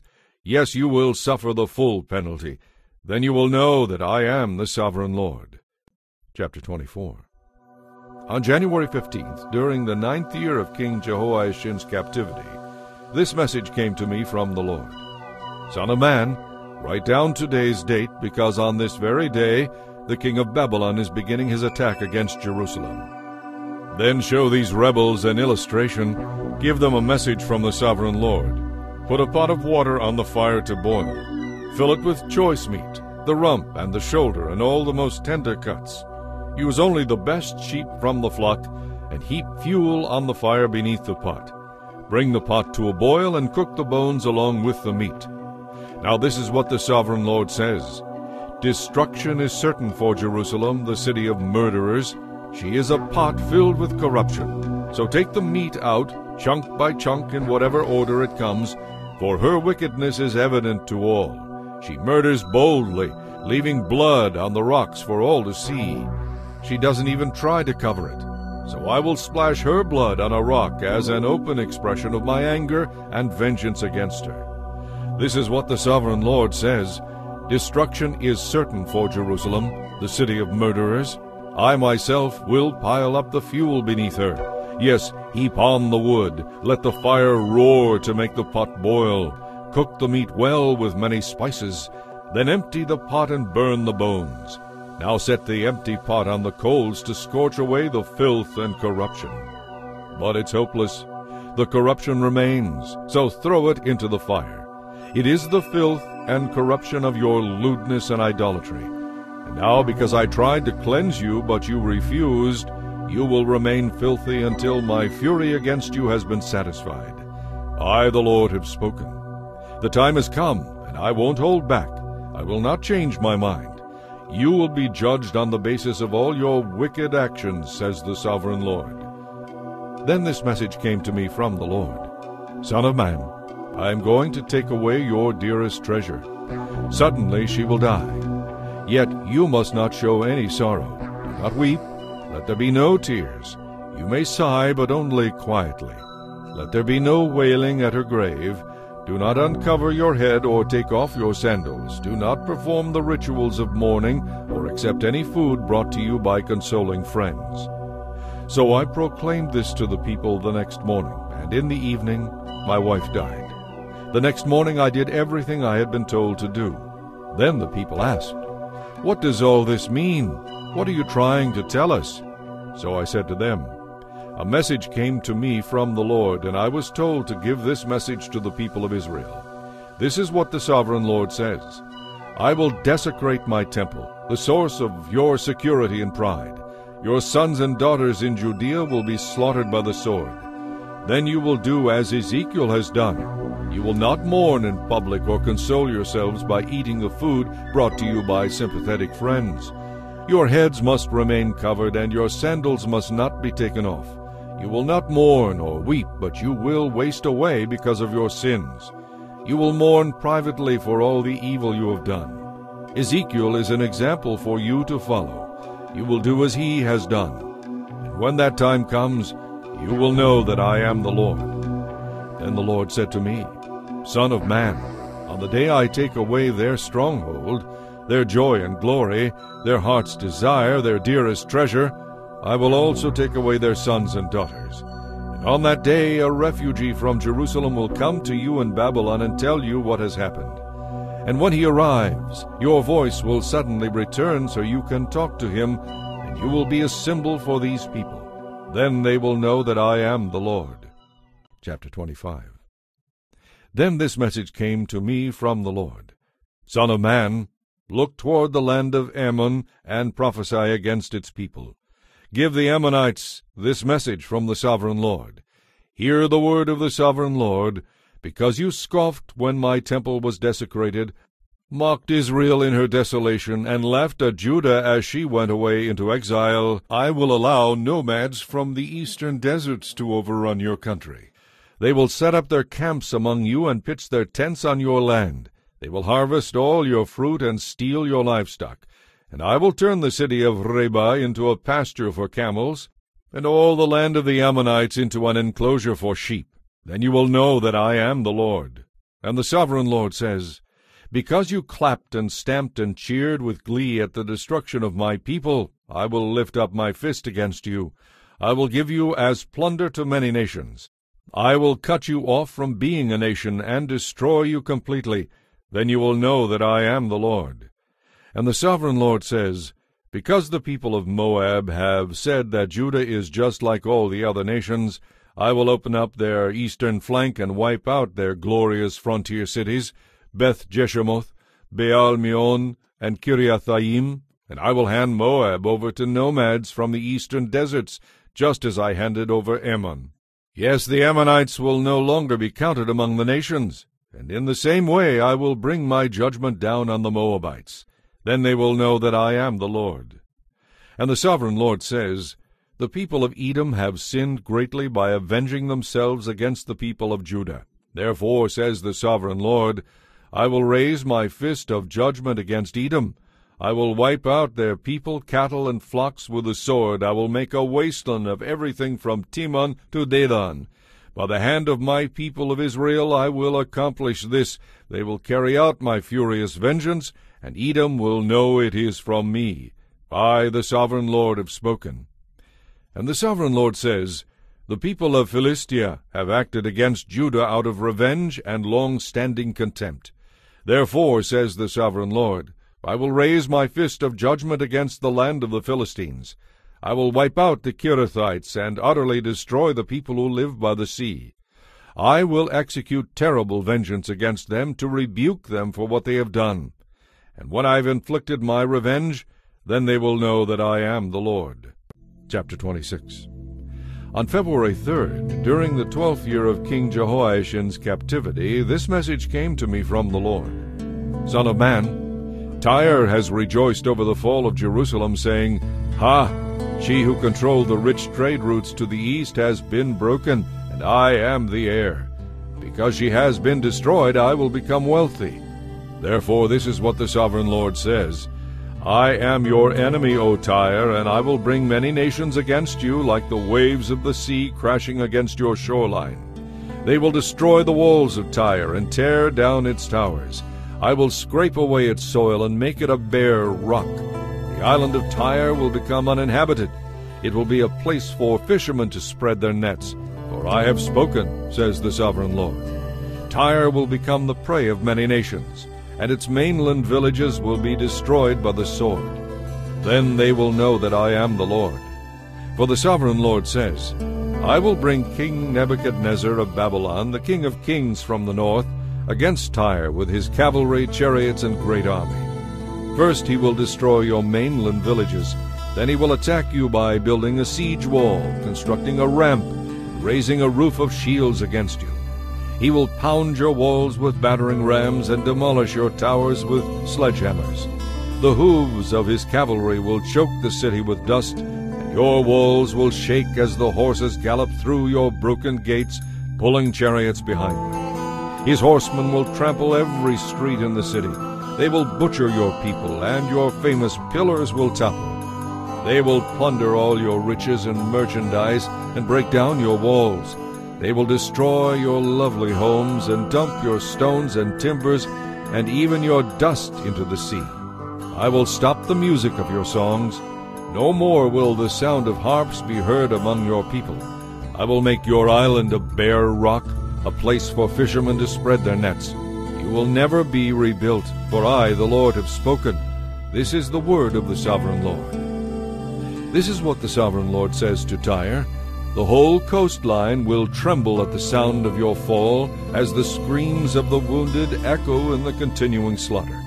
All the seaport rulers will step down from their thrones and take off their royal robes and beautiful clothing, They will sit on the ground trembling with horror at what they have seen. Then they will wail for you, singing this funeral song. O famous island city, once ruler of the sea, how you have been destroyed. Your people with their naval power once spread fear around the world. Now the coastlands tremble at your fall.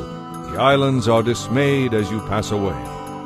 For the sovereign Lord says, I will make Tyre an uninhabited ruin.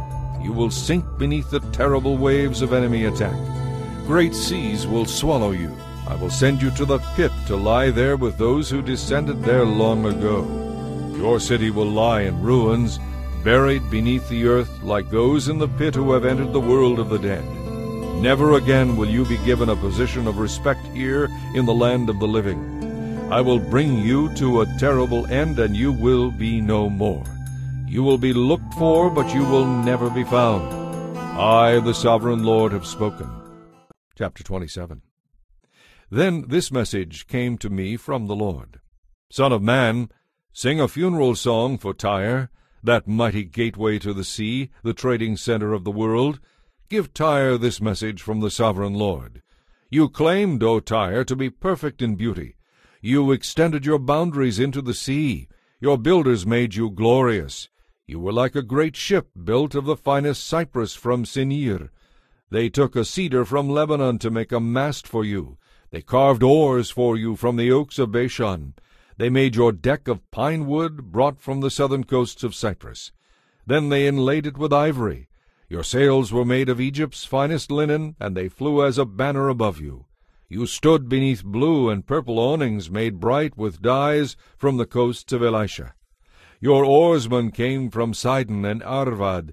Your helmsmen were skilled men from Tyre itself. Wise old craftsmen from Gebal did all the caulking. Ships came with goods from every land to barter for your trade. Men from distant Persia, Lydia, and Libya served in your great army. They hung their shields and helmets on your walls, giving you great honor. Men from Arvad and from Helek stood on your walls as sentinels. Your towers were manned by men from Gemad. Their shields hung on your walls, perfecting your splendor. Tarshish was your agent, trading your wares in exchange for silver, iron, tin, and lead. Merchants from Greece, Tubal, and Meshech brought slaves and bronze dishes. From Togarmah came riding horses, chariot horses, and mules. All these things were exchanged for your manufactured goods. Merchants came to you from Dedan. Numerous coastlands were your captive markets. They brought payment in ivory tusks and ebony wood. Aram sent merchants to buy your wares. They traded turquoise, purple dyes, embroidery, fine linen, and jewelry of coral and rubies. Judah and Israel traded for your wares, offering wheat from Minnith, early figs, honey, oil, and balm. Damascus traded for your rich variety of goods, bringing wine from Helbon and white wool from Zehar. Greeks from Uzal came to trade for your merchandise. Wrought iron, cassia, and calamus were bartered for your wares. Dedan traded their expensive saddle blankets with you. The Arabians and the princes of Kedar brought lambs and rams and goats in trade for your goods. The merchants of Sheba and Reamah came with all kinds of spices, jewels, and gold in exchange for your wares. Haran, Cana, Eden, Sheba, Ashur, and Kilmad came with their merchandise too. They brought choice fabrics to trade, blue cloth, embroidery, and many-colored carpets bound with cords and made secure. The ships of Tarshish were your ocean caravans. Your island warehouse was filled to the brim. But look, your oarsmen are rowing your ship of state into a hurricane. Your mighty vessel flounders in the heavy eastern gale. You are shipwrecked in the heart of the sea. Everything is lost. Your riches and wares, your sailors and helmsmen, your shipbuilders, merchants, and warriors. On that day of vast ruin, every one on board sinks into the depths of the sea. Your cities by the sea tremble as your helmsmen cry out in terror. All the oarsmen abandon their ships. The sailors and helmsmen come to stand on the shore. They weep bitterly as they throw dust on their heads and roll in ashes. They shave their heads in grief because of you and dress themselves in sackcloth. They weep for you with bitter anguish and deep mourning. As they wail and mourn, they sing this sad funeral song. Was there ever such a city as Tyre, now silent at the bottom of the sea? The merchandise you traded satisfied the needs of many nations. Kings at the ends of the earth were enriched by your trade. Now you are a wrecked ship, broken at the bottom of the sea. All your merchandise and your crew have passed away with you. All who live along the coastlands are appalled at your terrible fate. Their kings are filled with horror, and look on with twisted faces. The merchants of the nations shake their heads at the sight of you, for you have come to a horrible end, and will be no more. Chapter 28. Then this message came to me from the Lord. Son of man, give the prince of Tyre this message from the sovereign Lord. In your great pride you claim, I am a god. I sit on a divine throne in the heart of the sea. But you are only a man, and not a god. Though you boast that you are like a god, you regard yourself as wiser than Daniel, and think no secret is hidden from you. With your wisdom and understanding you have amassed great wealth, gold and silver for your treasuries. Yes, your wisdom has made you very rich, and your riches have made you very proud. Therefore this is what the sovereign Lord says. Because you think you are as wise as a god, I will bring against you an enemy army, the terror of the nations. They will suddenly draw their swords against your marvelous wisdom and defile your splendor. They will bring you down to the pit, and you will die there on your island home in the heart of the sea, pierced with many wounds. Will you then boast, I am a god, to those who kill you? To them you will be no god, but merely a man. You will die like an outcast at the hands of foreigners. I, the sovereign Lord, have spoken. Then this further message came to me from the Lord. Son of man, weep for the king of Tyre. Give him this message from the sovereign Lord. You were the perfection of wisdom and beauty. You were in Eden, the garden of God.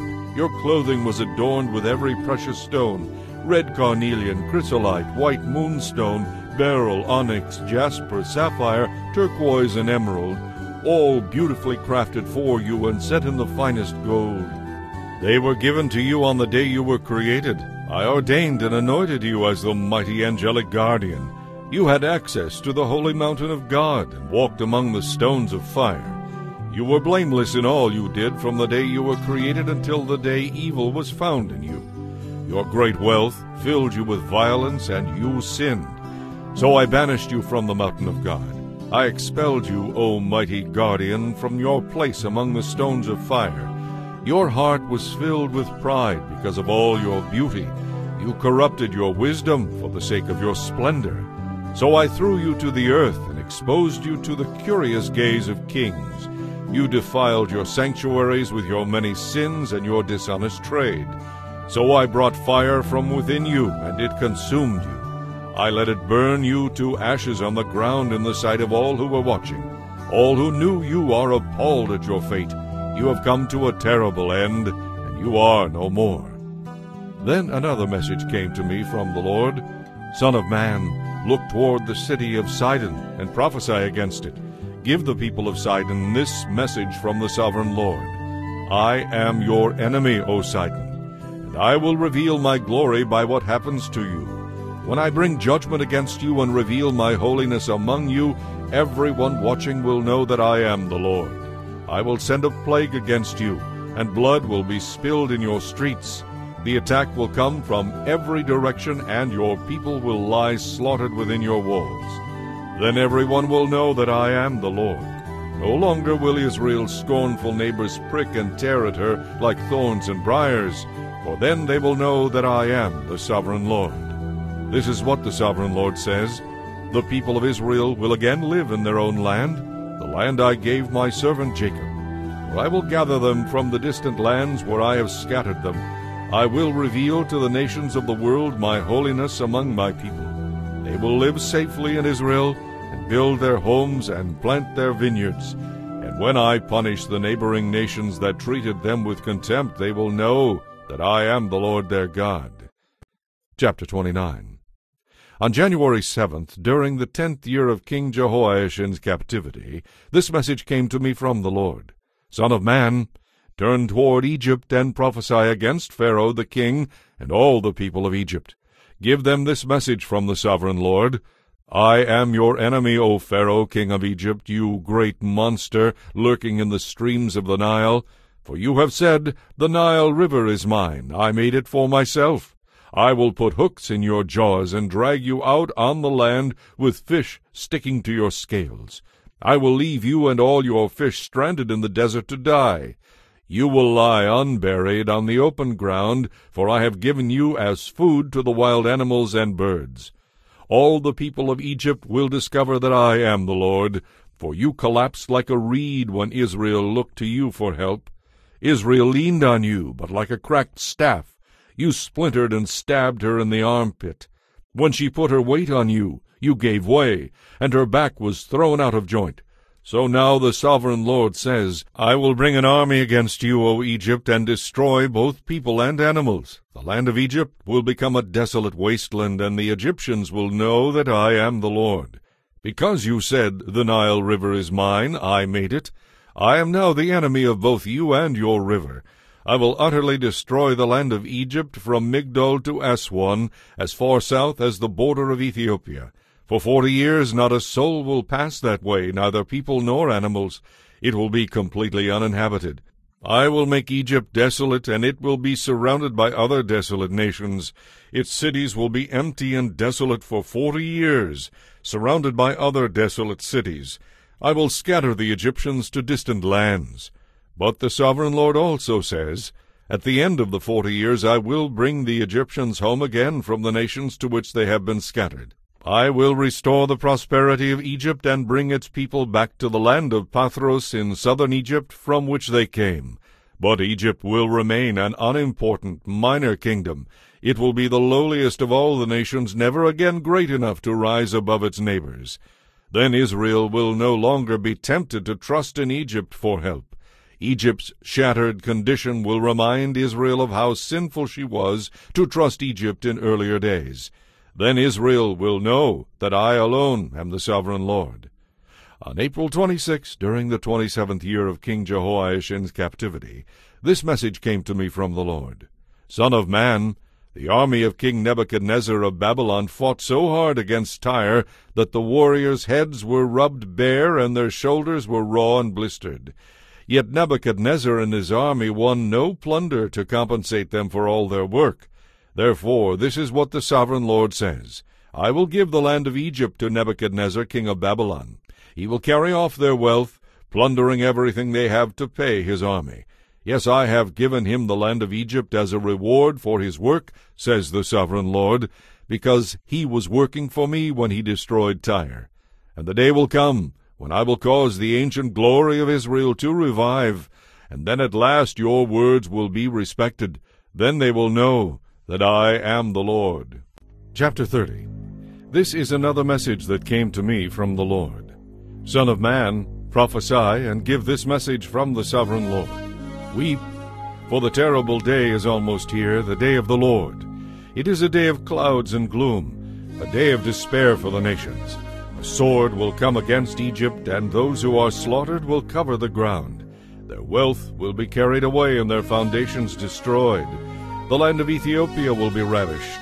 Ethiopia, Libya, Lydia, and Arabia, with all their other allies, will be destroyed in that war. For this is what the Lord says. All of Egypt's allies will fall, and the pride of their power will end. From Migdol to Aswan they will be slaughtered by the sword, says the sovereign Lord. Egypt will be desolate, surrounded by desolate nations, and its cities will be in ruins, surrounded by other ruined cities. And the people of Egypt will know that I am the Lord when I have set Egypt on fire and destroyed all their allies. At that time I will send swift messengers in ships to terrify the complacent Ethiopians. Great panic will come upon them on that day of Egypt's certain destruction. For this is what the sovereign Lord says. Through King Nebuchadnezzar of Babylon I will destroy the hordes of Egypt. He and his armies, ruthless among the nations, have been sent to demolish the land. They will make war against Egypt until slaughtered Egyptians cover the ground. I will dry up the Nile River and hand the land over to wicked men. I will destroy the land of Egypt and everything in it, using foreigners to do it. I, the Lord, have spoken. This is what the sovereign Lord says. I will smash the idols of Egypt and the images at Memphis. There will be no rulers left in Egypt. Anarchy will prevail throughout the land. I will destroy Pathros, Zoan, and Thebes, and they will lie in ruins burned up by my anger. I will pour out my fury on Pelusium, the strongest fortress of Egypt, and I will stamp out the people of Thebes. Yes, I will set fire to all Egypt. Pelusium will be racked with pain, Thebes will be torn apart, Memphis will live in constant terror. The young men of Heliopolis and Bubastis will die in battle, and the women will be taken away as slaves. When I come to break the proud strength of Egypt, it will be a dark day for Tahpanhes too. A dark cloud will cover Tahpanhes, and its daughters will be led away as captives. And so I will greatly punish Egypt, and they will know that I am the Lord. On April 29th, during the 11th year of King Jehoiachin's captivity, this message came to me from the Lord. Son of man, I have broken the arm of Pharaoh, the king of Egypt. His arm has not been put in a cast so that it may heal, neither has it been bound up with a splint to make it strong enough to hold a sword. Therefore this is what the sovereign Lord says. I am the enemy of Pharaoh, the king of Egypt. I will break both of his arms, the good arm along with the broken one, and I will make his sword clatter to the ground. I will scatter the Egyptians to many lands throughout the world. I will strengthen the arms of Babylon's king and put my sword in his hand. But I will break the arms of Pharaoh, king of Egypt, and he will lie there mortally wounded, groaning in pain. I will strengthen the arms of the king of Babylon, while the arms of Pharaoh fall useless to his sides. And when I put my sword in the hand of Babylon's king, and he brings it against the land of Egypt, Egypt will know that I am the Lord. I will scatter the Egyptians among the nations. Then they will know that I am the Lord. Chapter 31. On June 21st, during the 11th year of King Jehoiachin's captivity, this message came to me from the Lord. Son of man, give this message to Pharaoh, king of Egypt, and all his people. To whom would you compare your greatness? You are as Assyria was, a great and mighty nation. Assyria, too, was once like a cedar of Lebanon, full of thick branches that cast deep forest shade with its top high among the clouds. Deep springs watered it and helped it to grow tall and luxuriant. The water was so abundant that there was enough for all the trees nearby. This great tree towered above all the other trees around it. It prospered and grew long, thick branches because of all the water at its roots. The birds nested in its branches, and in its shade all the wild animals gave birth to their young. All the great nations of the world lived in its shadow. It was strong and beautiful, for its roots went deep into abundant water. This tree became taller than any of the other cedars in the garden of God.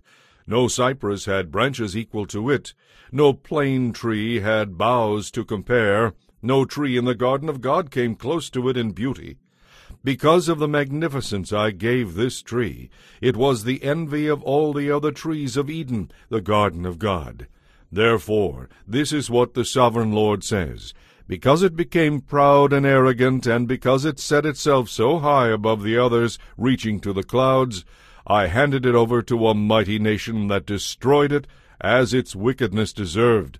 I myself discarded it. A foreign army, the terror of the nations, cut it down and left it fallen on the ground. Its branches were scattered across the mountains and valleys and ravines of the land.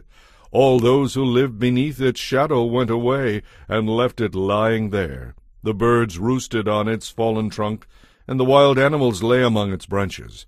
Let no other nation proudly exult in its own prosperity, though it be higher than the clouds, for all are doomed. They will land in the pit along with all the proud people of the world. This is what the sovereign Lord says.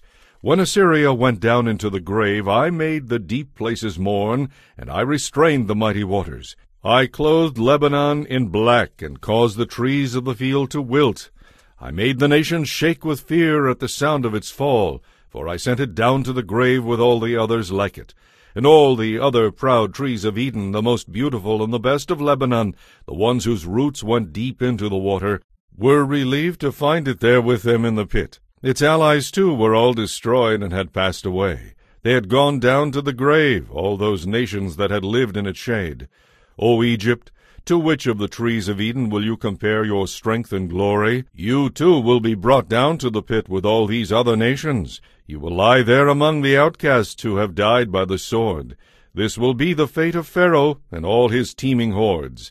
I, the sovereign Lord, have spoken. Chapter 32. On March 3rd, during the 12th year of King Jehoiachin's captivity, this message came to me from the Lord. Son of man, mourn for Pharaoh, king of Egypt, and give him this message. You think of yourself as a strong young lion among the nations, but you are really just a sea monster, heaving around in your own rivers, stirring up mud with your feet. Therefore this is what the sovereign Lord says.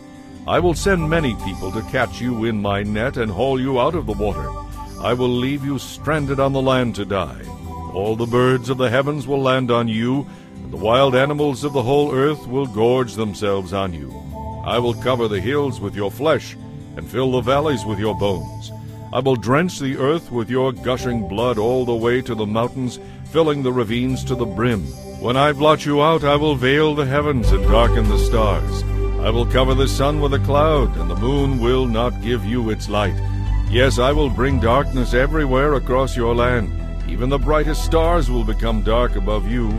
I, the sovereign Lord, have spoken. And when I bring your shattered remains to distant nations that you have never seen, I will disturb many hearts.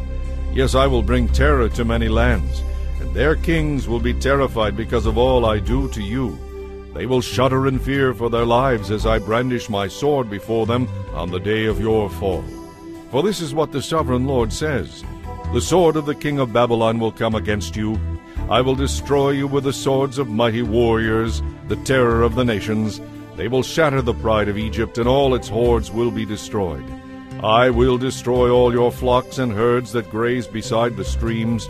Never again will people or animals disturb those waters with their feet. Then I will let the waters of Egypt become calm again. They will flow as smoothly as olive oil, says the sovereign Lord. And when I destroy Egypt and wipe out everything you have, and strike down all your people, then you will know that I am the Lord.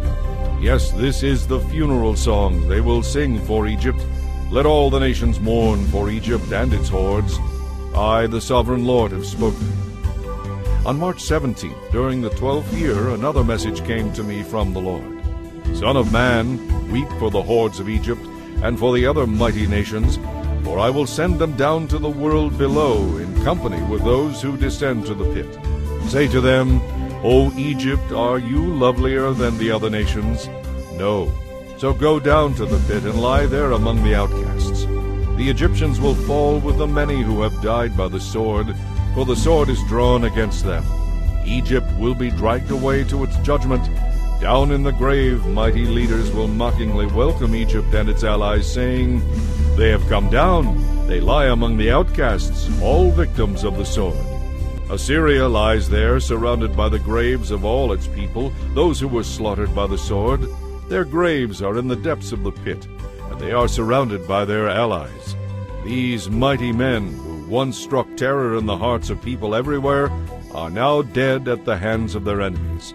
Elam lies there buried with its hordes who descended as outcasts to the world below.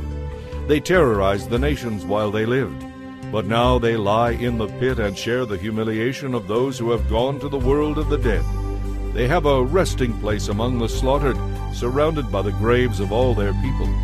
Yes, they terrorized the nations while they lived, but now they lie in shame in the pit, all of them outcasts, slaughtered by the sword. Meshach and Tubal are there, surrounded by the graves of all their hordes. They once struck terror into the hearts of all people, but now they are outcasts, all victims of the sword. They are not buried in honor like the fallen heroes of the outcasts, who went down to the grave with their weapons, their shields covering their bodies, and their swords beneath their heads. They brought terror to everyone while they were still alive. You too, Egypt, will lie crushed and broken among the outcasts, all victims of the sword. Edom is there with its kings and princes. Mighty as they were, they also lie among those killed by the sword with the outcasts who have gone down to the pit. All the princes of the north and the Sidonians are there, all victims of the sword. Once a terror, they now lie there in shame. They lie there as outcasts with all the other dead who have descended to the pit. When Pharaoh arrives, he will be relieved to find that he is not alone in having his entire army killed, says the sovereign Lord. For I have caused my terror to fall upon all the living, and Pharaoh and his hordes will lie there among the outcasts who have died by the sword. I, the sovereign Lord, have spoken. Chapter 33. Once again a message came to me from the Lord. Son of man, give your people this message. When I bring an army against a country, the people of that land choose a watchman. When the watchman sees the enemy coming, he blows the alarm to warn the people. Then if those who hear the alarm refuse to take action, well, it is their own fault if they die. They heard the warning but wouldn't listen, so the responsibility is theirs. If they had listened to the warning, they could have saved their lives. But if the watchman sees the enemy coming and doesn't sound the alarm to warn the people, he is responsible for their deaths. They will die in their sins, but I will hold the watchman accountable. Now, son of man, I am making you a watchman for the people of Israel. Therefore listen to what I say and warn them for me. If I announce that some wicked people are sure to die, and you fail to warn them about changing their ways, then they will die in their sins, but I will hold you responsible for their deaths. But if you warn them to repent, and they don't repent, they will die in their sins, but you will not be held responsible. Son of man, give the people of Israel this message. You are saying, our sins are heavy upon us, we are wasting away, how can we survive? As surely as I live, says the sovereign Lord, I take no pleasure in the death of wicked people. I only want them to turn from their wicked ways, so they can live. Turn from your wickedness, O people of Israel. Why should you die? Son of man, give your people this message. The good works of righteous people will not save them if they turn to sin, nor will the sins of evil people destroy them if they repent and turn from their sins. When I tell righteous people that they will live, but then they sin, expecting their past righteousness to save them, then none of their good deeds will be remembered. I will destroy them for their sins. And suppose I tell some wicked people that they will surely die, but then they turn from their sins and do what is just and right. For instance, they might give back a borrower's pledge, return what they have stolen, and obey my life-giving laws, no longer doing what is evil. If they do this, then they will surely live and not die. None of their past sins will be brought up again, for they have done what is just and right, and they will surely live. Your people are saying, the Lord is not just, but it is they who are not just. For again I say, when righteous people turn to evil, they will die. But if wicked people turn from their wickedness and do what is just and right, they will live. O people of Israel, you are saying, the Lord is not just, but I will judge each of you according to your deeds. On January 8th, during the 12th year of our captivity, a man who had escaped from Jerusalem came to me and said, The city is fallen. The previous evening the Lord had taken hold of me and opened my mouth, so I would be able to speak when this man arrived the next morning. Then this message came to me from the Lord. Son of man, the scattered remnants of Judah living among the ruined cities keep saying, Abraham was only one man, and yet he gained possession of the entire land. We are many. Surely the land should be given to us as a possession. Now give these people this message from the sovereign Lord. You eat meat with blood in it. You worship idols, and you murder the innocent. Do you really think the land should be yours? Murderers, idolaters, adulterers, should the land belong to you? Give them this message from the sovereign Lord. As surely as I live, those living in the ruins will die by the sword. Those living in the open fields will be eaten by wild animals. Those hiding in the forts and caves will die of disease. I will destroy the land and demolish her pride. Her arrogant power will come to an end. The mountains of Israel will be so ruined that no one will even travel through them. When I have ruined the land because of their disgusting sins, then they will know that I am the Lord. Son of man, your people are whispering behind your back. They talk about you in their houses and whisper about you at the door, saying, Come on, let's have some fun. Let's go hear the prophet tell us what the Lord is saying. So they come, pretending to be sincere, and sit before you listening. but they have no intention of doing what I tell them. They express love with their mouths, but their hearts seek only after money. You are very entertaining to them, like someone who sings love songs with a beautiful voice or plays fine music on an instrument. They hear what you say, but they don't do it. But when all these terrible things happen to them, as they certainly will, then they will know a prophet has been among them. Chapter 34. Then this message came to me from the Lord. Son of man, prophesy against the shepherds, the leaders of Israel. Give them this message from the sovereign Lord. Destruction is certain for you shepherds who feed yourselves instead of your flocks. Shouldn't shepherds feed their sheep? You drink the milk, wear the wool, and butcher the best animals, but you let your flocks starve. You have not taken care of the weak. You have not tended the sick or bound up the broken bones. You have not gone looking for those who have wandered away and are lost. Instead, you have ruled them with force and cruelty. So my sheep have been scattered without a shepherd. They are easy prey for any wild animal. They have wandered through the mountains and hills across the face of the earth, yet no one has gone to search for them. Therefore, you shepherds, hear the word of the Lord. As surely as I live, says the sovereign Lord, you abandoned my flock and left them to be attacked by every wild animal. Though you were my shepherds, you didn't search for my sheep when they were lost. You took care of yourselves and left the sheep to starve. Therefore, you shepherds, hear the word of the Lord. This is what the sovereign Lord says. I now consider these shepherds my enemies, and I will hold them responsible for what has happened to my flock. I will take away their right to feed the flock, along with their right to feed themselves. I will rescue my flock from their mouths. The sheep will no longer be their prey. For this is what the sovereign Lord says. I myself will search and find my sheep. I will be like a shepherd looking for his scattered flock. I will find my sheep and rescue them from all the places to which they were scattered on that dark and cloudy day. I will bring them back home to their own land of Israel from among the peoples and nations. I will feed them on the mountains of Israel, and by the rivers in all the places where people live. Yes, I will give them good pasture land on the high hills of Israel. There they will lie down in pleasant places and feed in lush mountain pastures. I myself will tend my sheep and cause them to lie down in peace, says the sovereign Lord. I will search for my lost ones who strayed away, and I will bring them safely home again. I will bind up the injured and strengthen the weak, but I will destroy those who are fat and powerful. I will feed them, yes, feed them justice. And as for you, my flock, my people, this is what the sovereign Lord says. I will judge between one sheep and another, separating the sheep from the goats. Is it not enough for you to keep the best of the pastures for yourselves? Must you also trample down the rest? Is it not enough for you to take the best water for yourselves? Must you also muddy the rest with your feet? All that is left for my flock to eat is what you have trampled down. All they have to drink is water that you have fouled. Therefore this is what the sovereign Lord says, I will surely judge between the fat sheep and the scrawny sheep.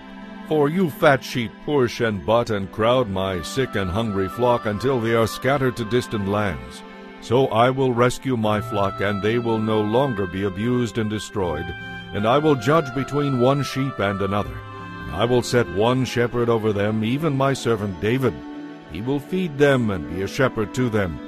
And I, the Lord, will be their God, and my servant David will be a prince among my people. I, the Lord, have spoken. And I will make a covenant of peace with them and drive away the dangerous animals from the land. Then my people will be able to camp safely in the wildest places and sleep in the woods without fear. I will cause my people and their homes around my holy hill to be a blessing, and I will send showers of blessings, which will come just when they are needed. The orchards and fields of my people will yield bumper crops, and everyone will live in safety. When I have broken their chains of slavery and rescued them from those who enslaved them, then they will know that I am the Lord. They will no longer be prey for other nations, and wild animals will no longer attack them. They will live in safety, and no one will make them afraid. And I will give them a land famous for its crops, so my people will never again go hungry or be shamed by the scorn of foreign nations. In this way they will know that I, the Lord their God, am with them, and they will know that they, the people of Israel, are my people, says the sovereign Lord. You are my flock, the sheep of my pasture. You are my people, and I am your God, says the sovereign Lord. Chapter 35. Again a message came to me from the Lord. Son of man, turn toward Mount Seir, and prophesy against its people. Give them this message from the sovereign Lord. I am your enemy, O Mount Seir, and I will raise my fist against you to destroy you completely. I will demolish your cities and make you desolate, and then you will know that I am the Lord. Your continual hatred for the people of Israel led you to butcher them when they were helpless, when I had already punished them for all their sins. As surely as I live, says the sovereign Lord, since you show no distaste for blood, I will give you a bloodbath of your own. Your turn has come. I will make Mount Seir utterly desolate, killing off all who try to escape and any who return. I will fill your mountains with the dead. Your hills, your valleys, and your streams will be filled with people slaughtered by the sword. I will make you desolate forever. Your cities will never be rebuilt. Then you will know that I am the Lord. For you said, the lands of Israel and Judah will be ours. We will take possession of them. What do we care that the Lord is there? Therefore, as surely as I live, says the sovereign Lord, I will pay back your angry deeds with mine. I will punish you for all your acts of anger, envy, and hatred, and I will bring honor to my name by what I do to you. Then you will know that I, the Lord, have heard every contemptuous word you spoke against the mountains of Israel. For you said, they have been destroyed, they have been given to us as food to eat. In saying that you boasted proudly against me, and I have heard it all. This is what the sovereign Lord says. The whole world will rejoice when I make you desolate. You rejoiced at the desolation of Israel's inheritance. Now I will rejoice at yours. You will be wiped out, you people of Mount Seir and all who live in Edom. Then you will know that I am the Lord. Chapter 36. Son of man, prophesy to Israel's mountains. Give them this message. O mountains of Israel, hear the word of the Lord. This is what the sovereign Lord says. Your enemies have taunted you, saying, Aha! Now the ancient heights belong to us. Therefore, Son of man, give the mountains of Israel this message from the sovereign Lord. Your enemies have attacked you from all directions, and now you are possessed by many nations. You are the object of much mocking and slander. Therefore, O mountains of Israel, hear the word of the sovereign Lord. He speaks to the hills and mountains, ravines and valleys, and to ruined wastes and long deserted cities that have been destroyed and mocked by foreign nations everywhere. This is what the sovereign Lord says. My jealous anger is on fire against these nations, especially Edom, because they have shown utter contempt for me by gleefully taking my land for themselves as plunder. Therefore prophesy to the hills and mountains, the ravines and valleys of Israel. Give them this message from the sovereign Lord. I am full of fury because you have suffered shame before the surrounding nations.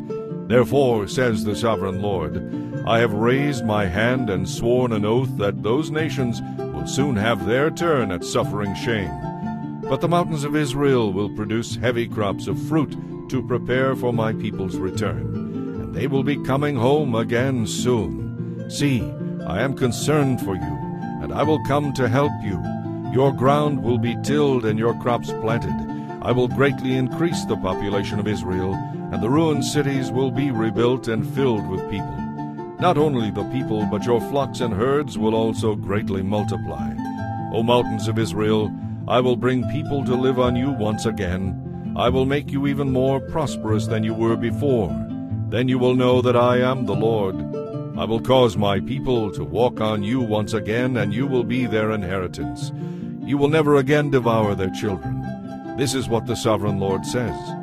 Now the other nations taunt you, saying, Israel is a land that devours her own people. But you will never again devour your people or bereave your nation, says the sovereign Lord.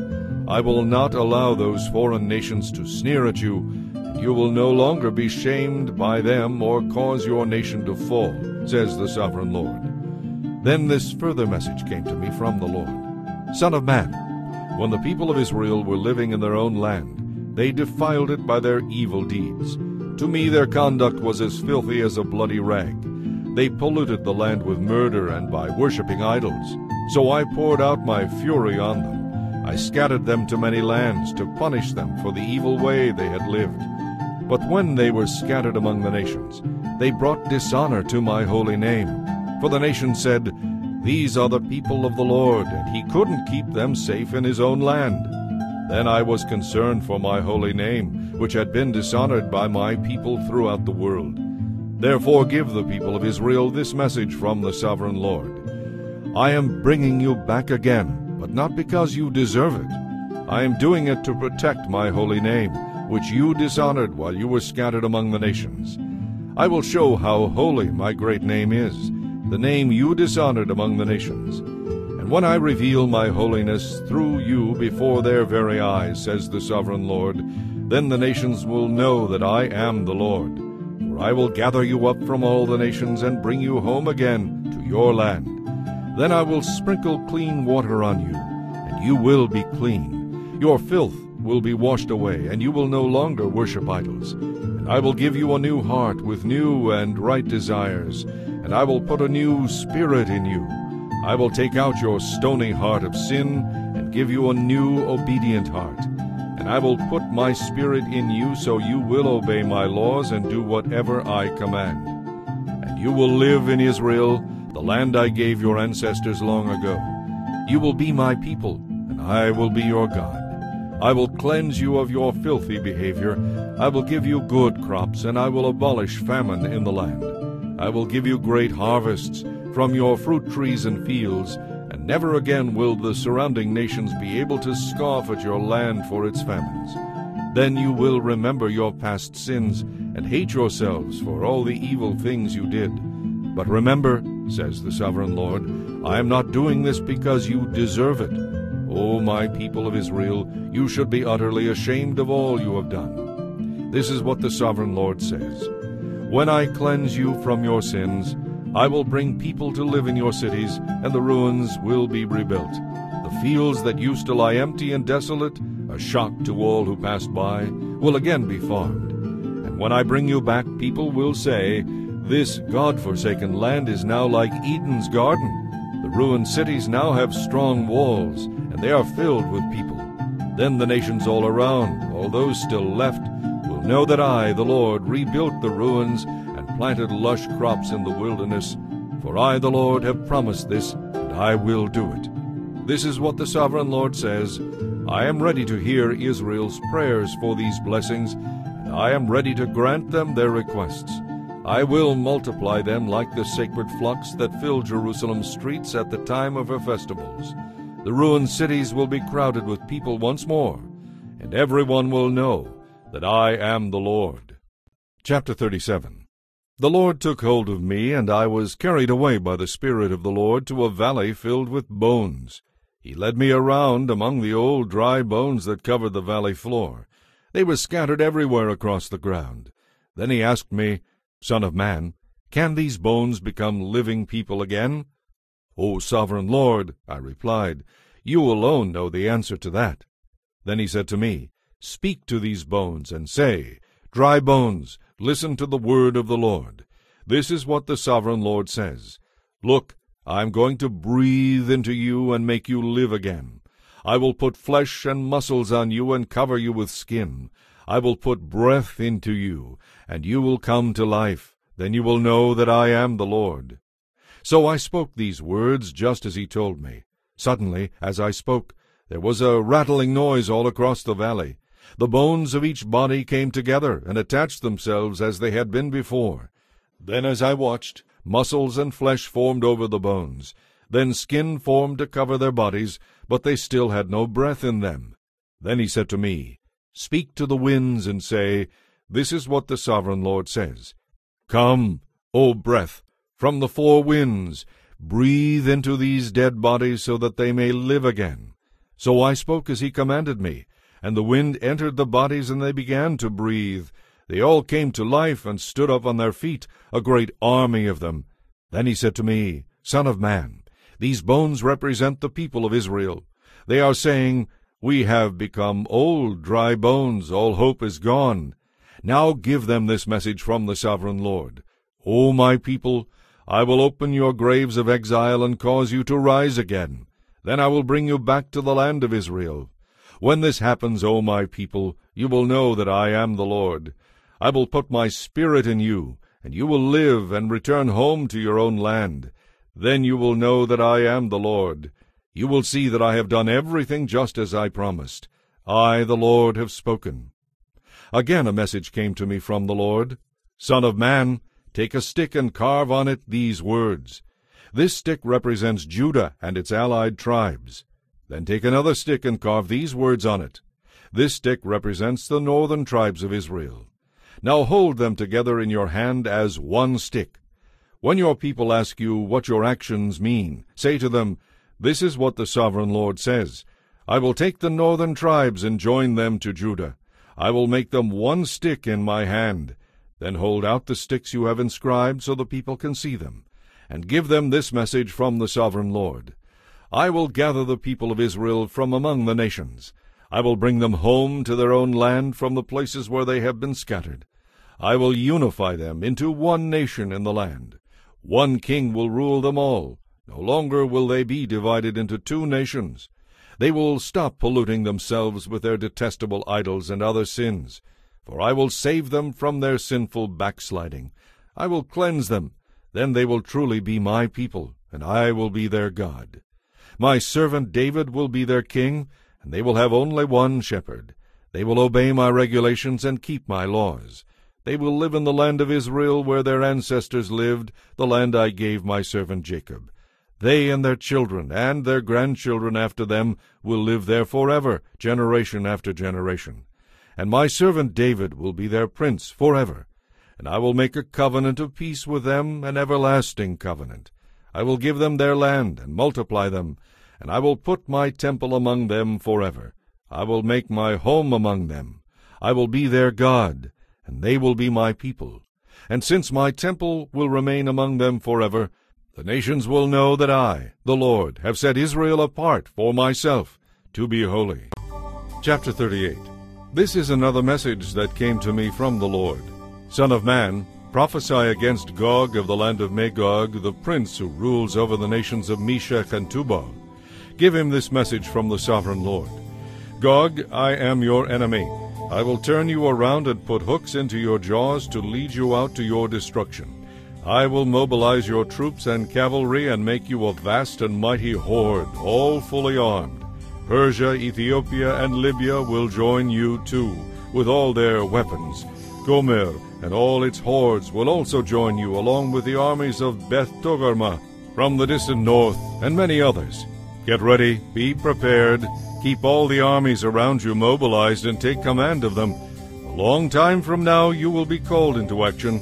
In the distant future you will swoop down on the land of Israel, which will be lying in peace after her recovery from war, and after the return of her people from many lands. You and all your allies, a vast and awesome horde, will roll down on them like a storm and cover the land with a cloud. This is what the sovereign Lord says. At that time evil thoughts will come to your mind, and you will devise a wicked scheme. You will say, Israel is an unprotected land filled with unwalled villages. I will march against her and destroy these people who live in such confidence. I will go to those once desolate cities that are again filled with people who have returned from exile in many nations. I will capture vast amounts of plunder and take many slaves, for the people are rich with cattle now, and they think the whole world revolves around them. But Sheba and Dedan and the merchants of Tarshish will ask, Who are you to rob them of silver and gold? Who are you to drive away their cattle and seize their goods and make them poor? Therefore, Son of man, prophesy against Gog. Give him this message from the sovereign Lord. When my people are living in peace in their land, then you will rouse yourself. You will come from your homeland in the distant north with your vast cavalry and your mighty army, and you will cover the land like a cloud. This will happen in the distant future. I will bring you against my land as everyone watches, and my holiness will be displayed by what happens to you. Then all the nations will know that I am the Lord. This is what the Sovereign Lord says. You are the one I was talking about long ago, when I announced through Israel's prophets that in future days I would bring you against my people. But when Gog invades the land of Israel, says the Sovereign Lord, my fury will rise. For in my jealousy and blazing anger, I promise a mighty shaking in the land of Israel on that day. All living things, all the fish, birds, animals, and people will quake in terror at my presence. Mountains will be thrown down, cliffs will crumble, walls will fall to the earth. I will summon the sword against you throughout Israel, says the Sovereign Lord. Your men will turn against each other in mortal combat. I will punish you and your hordes with disease and bloodshed. I will send torrential rain, hailstones, fire, and burning sulfur. Thus will I show my greatness and holiness, and I will make myself known to all the nations of the world. Then they will know that I am the Lord. Chapter 39. Son of man, prophesy against Gog. Give him this message from the Sovereign Lord. I am your enemy, O Gog, ruler of the nations of Meshech and Tubal. I will turn you and drive you toward the mountains of Israel, bringing you from the distant north. I will knock your weapons from your hands and leave you helpless. You and all your vast hordes will die on the mountains. I will give you as food to the vultures and wild animals. You will fall in the open fields, for I have spoken, says the Sovereign Lord. And I will rain down fire on Magog and on all your allies who live safely on the coasts. Then they will know that I am the Lord. Thus I will make known my holy name among my people of Israel. I will not let it be desecrated any more, and the nations too will know that I am the Lord, the Holy One of Israel. That day of judgment will come, says the Sovereign Lord. Everything will happen just as I have declared it. Then the people in the towns of Israel will go out and pick up your small and large shields, bows and arrows, javelins and spears, and they will use them for fuel. There will be enough to last them 7 years. They will need nothing else for their fires. They won't need to cut wood from the fields or forests, for these weapons will give them all they need. They will take plunder from those who planned to plunder them, says the Sovereign Lord. And I will make a vast graveyard for Gog and his hordes in the valley of the travelers east of the Dead Sea. The path of those who travel there will be blocked by this burial ground, and they will change the name of the place to the Valley of Gog's Hordes. It will take 7 months for the people of Israel to cleanse the land by burying the bodies. Everyone in Israel will help, for it will be a glorious victory for Israel when I demonstrate my glory on that day, says the Sovereign Lord. At the end of the 7 months, special crews will be appointed to search the land for any skeletons and to bury them, so the land will be made clean again. Whenever some bones are found, a marker will be set up beside them so the burial crews will see them and take them to be buried in the valley of Gog's hordes. There will be a town there named Hamunah, which means horde, and so the land will finally be cleansed. And now, Son of man, call all the birds and wild animals, says the Sovereign Lord. Say to them, gather together for my great sacrificial feast. Come from far and near to the mountains of Israel, and there eat the flesh and drink the blood. Eat the flesh of mighty men and drink the blood of princes, as though they were rams, lambs, goats, and fat young bulls of Bashan. Gorge yourselves with flesh until you are glutted. Drink blood until you are drunk.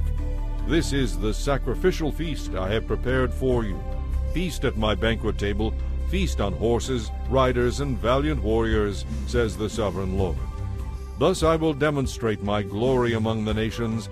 Everyone will see the punishment I have inflicted on them and the power I have demonstrated.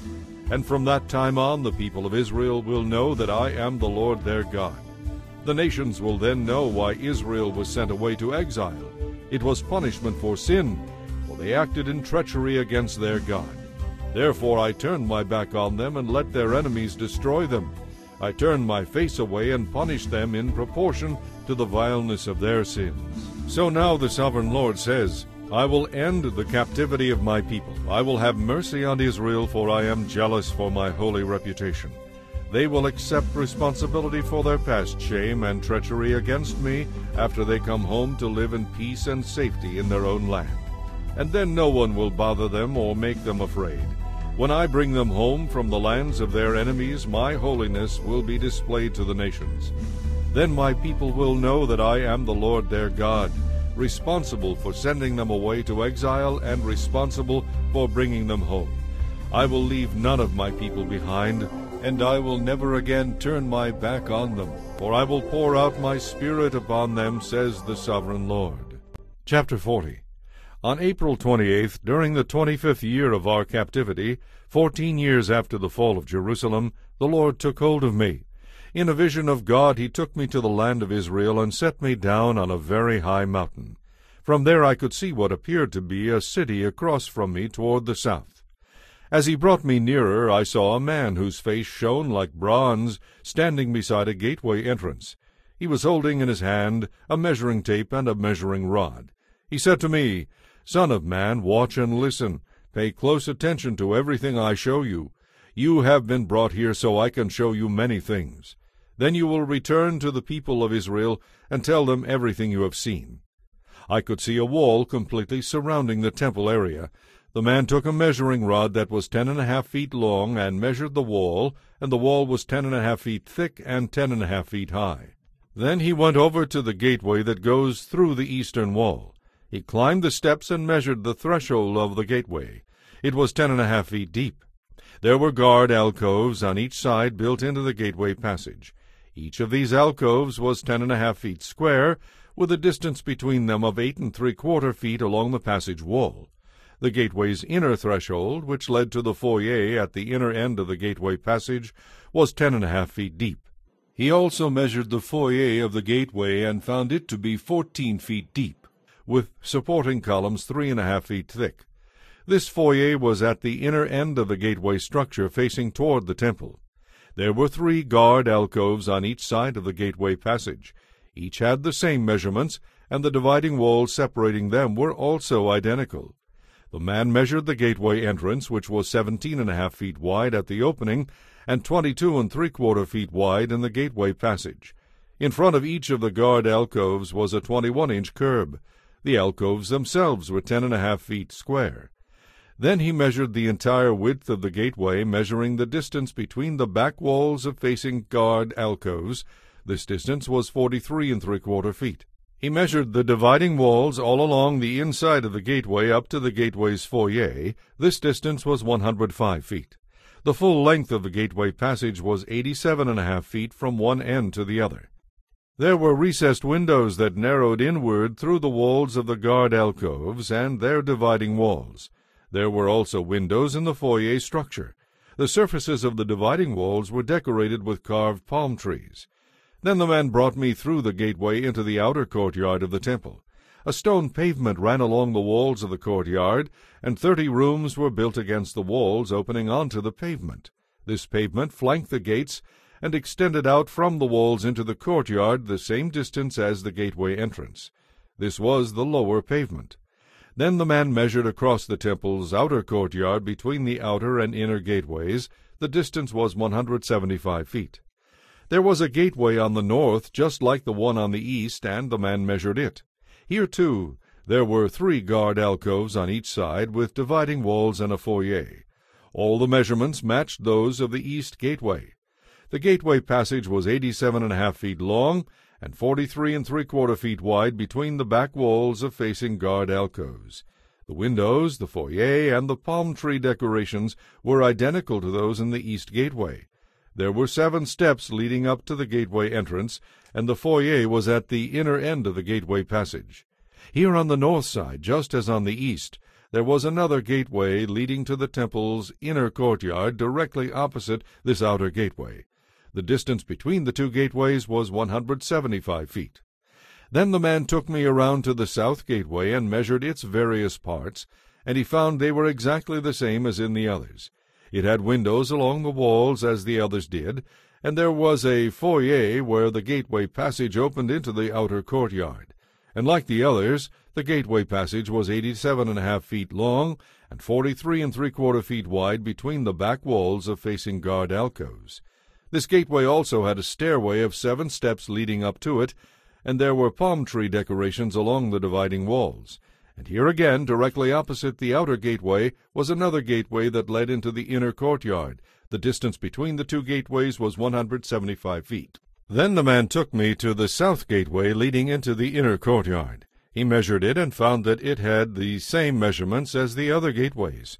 Its guard alcoves, dividing walls, and foyer were the same size as those in the others. It also had windows along its walls and in the foyer structure. And like the others, the gateway passage was 87.5 feet long and 43 3/4 feet wide.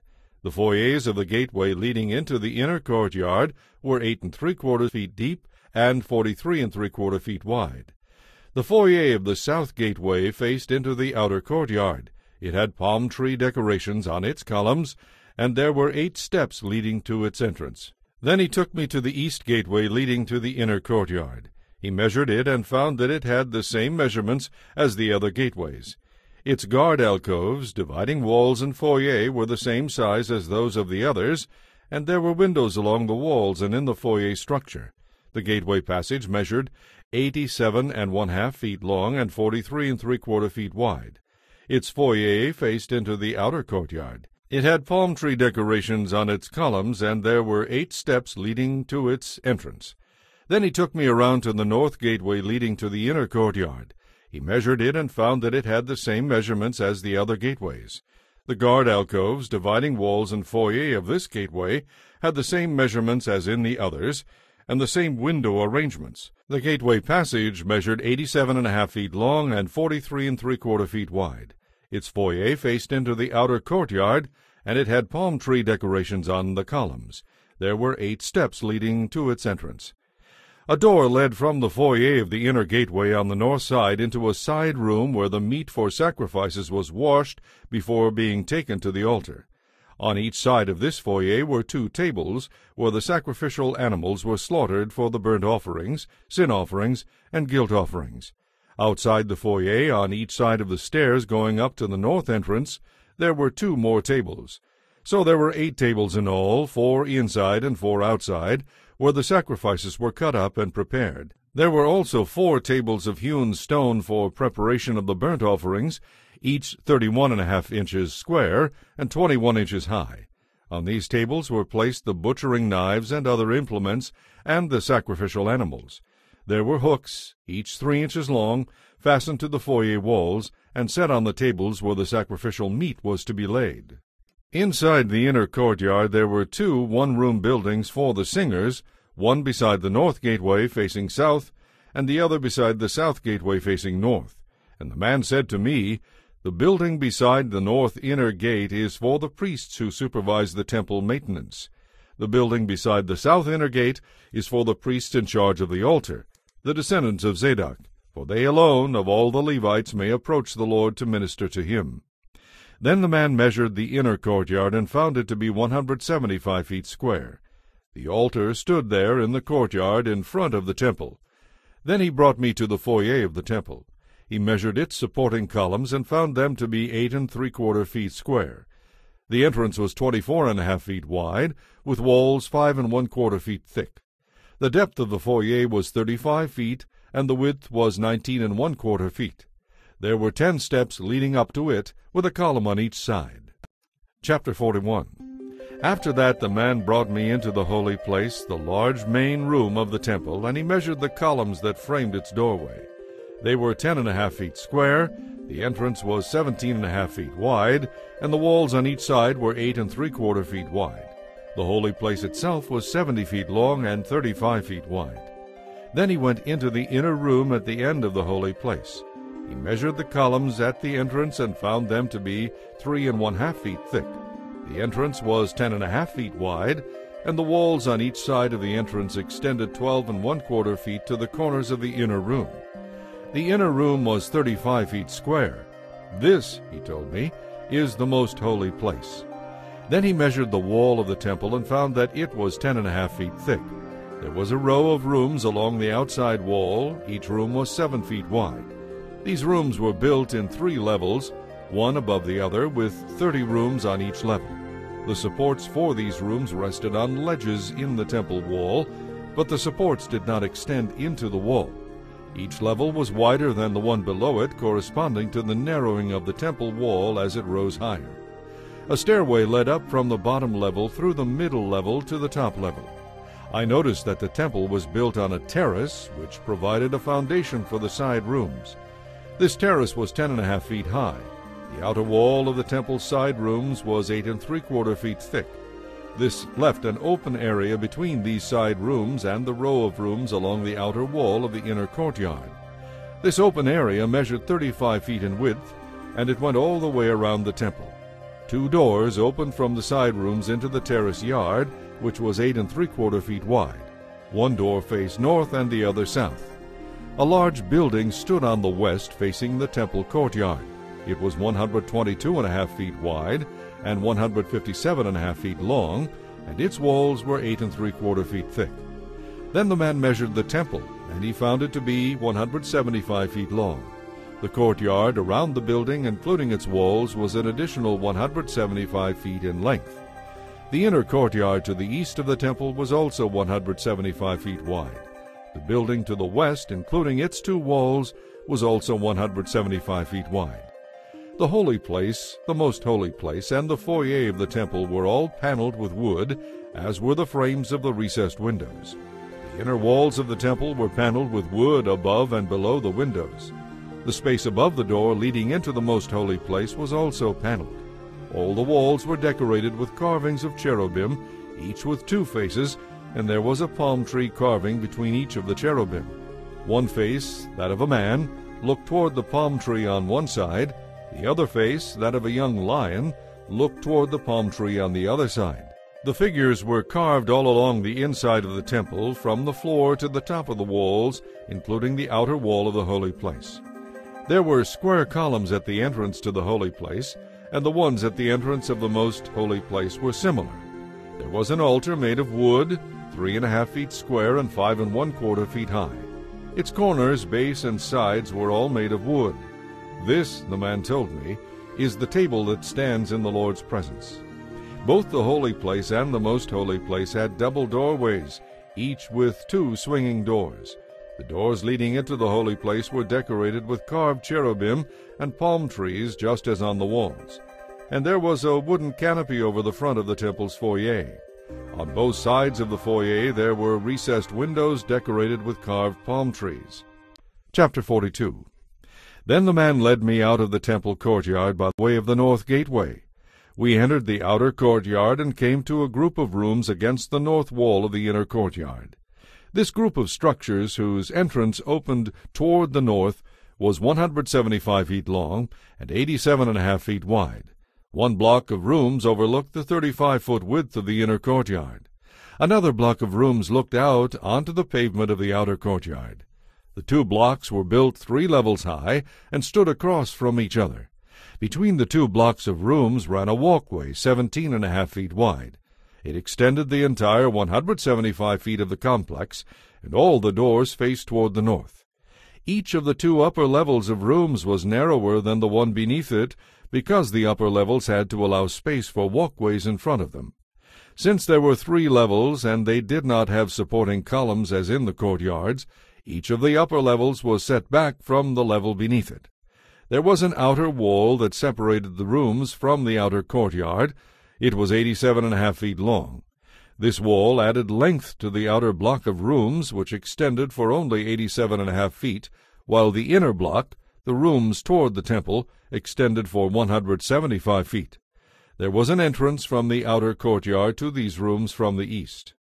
On the south side of the temple there were 2 blocks of rooms just south of the inner courtyard between the temple and the outer courtyard. These rooms were arranged just like the rooms on the north. There was a walkway between the 2 blocks of rooms just like the complex on the north side of the temple. This complex of rooms was the same length and width as the other one, and it had the same entrances and doors. The dimensions of each were identical. So there was an entrance in the wall facing the doors of the inner block of rooms, and another on the east at the end of the interior walkway. Then the man told me, "These rooms that overlook the temple from the north and south are holy. It is there that the priests who offer sacrifices to the Lord will eat the most holy offerings. And they will use these rooms to store the grain offerings, sin offerings, and guilt offerings, because these rooms are holy. When the priests leave the holy place, they must not go directly to the outer courtyard. They must first take off the clothes they wore while ministering, because these clothes are holy. They must put on other clothes before entering the parts of the building complex open to the public. When the man had finished taking these measurements, he led me out through the east gateway to measure the entire temple area. He measured the east side. It was 875 feet long. He also measured the north side and got the same measurement. The south side was the same length, and so was the west side. So the area was 875 feet on each side, with a wall all around it to separate the holy places from the common. Chapter 43. After this the man brought me back around to the east gateway. Suddenly the glory of the God of Israel appeared from the east. The sound of his coming was like the roar of rushing waters, and the whole landscape shone with his glory. This vision was just like the others I had seen, first by the Kibar River, and then when he came to destroy Jerusalem. And I fell down before him with my face in the dust, and the glory of the Lord came into the temple through the east gateway. Then the Spirit took me up and brought me into the inner courtyard, and the glory of the Lord filled the temple. And I heard someone speaking to me from within the temple. The man who had been measuring was still standing beside me. And the Lord said to me, Son of man, this is the place of my throne, and the place where I will rest my feet. I will remain here forever, living among the people of Israel. They and their kings will not defile my holy name any longer by their adulterous worship of other gods, or by raising monuments in honor of their dead kings. They put their idol altars right next to mine, with only a wall between them and me. They defiled my holy name by such wickedness, so I consumed them in my anger. Now let them put away their idols and the sacred pillars erected to honor their kings, and I will live among them forever. Son of man, describe to the people of Israel the temple I have shown you. Tell them its appearance and its plan, so they will be ashamed of all their sins. And if they are ashamed of what they have done, describe to them all the specifications of its construction, including its entrances and doors, and everything else about it. Write down all these specifications and directions as they watch, so they will be sure to remember them. This is the basic law of the temple, absolute holiness. The entire top of the hill where the temple is built is holy. Yes, this is the primary law of the temple. These are the measurements of the altar. There is a gutter all around the altar, 21 inches wide and 21 inches deep, with a curb 9 inches wide around its edge. And this is the height of the altar. From the gutter the altar rises 3.5 feet to a ledge that surrounds the altar. This lower ledge is 21 inches wide. From the lower ledge the altar rises 7 feet to the upper ledge. This upper ledge is also 21 inches wide. The top of the altar, the hearth, rises still 7 feet higher, with a horn rising up from each of the 4 corners. The top of the altar is square, measuring 21 feet by 21 feet. The upper ledge also forms a square measuring 24.5 feet on each side, with a 21-inch gutter and a 10.5-inch curb all around the edge. There are steps going up the east side of the altar. Then he said to me, Son of man, this is what the sovereign Lord says. These will be the regulations for the burning of offerings and the sprinkling of blood when the altar is built. At that time the Levitical priests of the family of Zadok who minister before me are to be given a young bull for a sin offering, says the sovereign Lord. You will take some of its blood and smear it on the 4 horns of the altar, the 4 corners of the upper ledge, and the curb that runs around that ledge. This will cleanse and make atonement for the altar. Then take the young bull for the sin offering and burn it at the appointed place outside the temple area. On the 2nd day, sacrifice as a sin offering a young male goat that has no physical defects. Then cleanse and make atonement for the altar again, just as you did with a young bull. When you have finished the cleansing ceremony, offer another young bull that has no defects and a perfect ram from the flock. You are to present them to the Lord, and the priests are to sprinkle salt on them and offer them as a burnt offering to the Lord. Every day for 7 days a male goat, a young bull, and a ram from the flock will be sacrificed as a sin offering. None of these animals may have physical defects of any kind. Do this each day for 7 days to cleanse and make atonement for the altar, thus setting it apart for holy use. On the 8th day, and on each day afterward, the priests will sacrifice on the altar the burnt offerings and peace offerings of the people. Then I will accept you, says the Sovereign Lord. Chapter 44. Then the man brought me back to the east gateway in the outer wall, but it was closed. And the Lord said to me, This gate must remain closed. It will never again be opened. No man will ever pass through it, for the Lord, the God of Israel, entered here. Thus it must always remain shut. Only the prince himself may sit inside this gateway to feast in the Lord's presence, but he may come and go only through the gateway's foyer. Then the man brought me through the north gateway to the front of the temple. I looked and saw that the glory of the Lord filled the temple of the Lord, and I fell to the ground with my face in the dust. And the Lord said to me, Son of man, take careful notice, use your eyes and ears, listen to everything I tell you about the regulations concerning the Lord's temple. Take careful note of who may be admitted to the temple and who is to be excluded from it. And give these rebels, the people of Israel, this message from the Sovereign Lord. O people of Israel, enough of your disgusting sins. You have brought uncircumcised foreigners into my sanctuary, people who have no heart for God. In this way you profaned my temple, even as you offered me my food, the fat and blood of sacrifices. Thus, in addition to all your other disgusting sins, you have broken my covenant.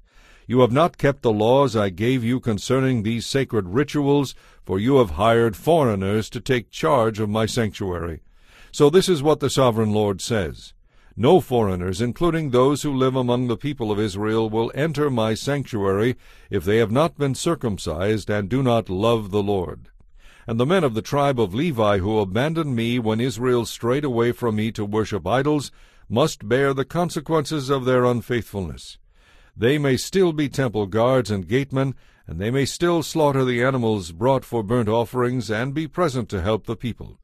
But they encouraged my people to worship other gods, causing Israel to fall into deep sin. So I have raised my hand and taken an oath that they must bear the consequences for their sins, says the Sovereign Lord. They may not approach me to minister as priests. They may not touch any of my holy things or the holy offerings, for they must bear the shame of all the sins they have committed. They are to serve as the temple caretakers and are relegated to doing maintenance work and helping the people in a general way. However, the Levitical priests of the family of Zadok continued to minister faithfully in the temple when Israel abandoned me for idols. These men will serve as my ministers. They will stand in my presence and offer the fat and blood of the sacrifices, says the Sovereign Lord. They are the ones who will enter my sanctuary and approach my table to serve me. They are the ones who will fulfill all my requirements.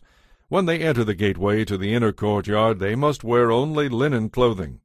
They must wear no wool while on duty in the inner courtyard or in the temple itself. They must wear linen turbans and linen undergarments. They must not wear anything that would cause them to perspire.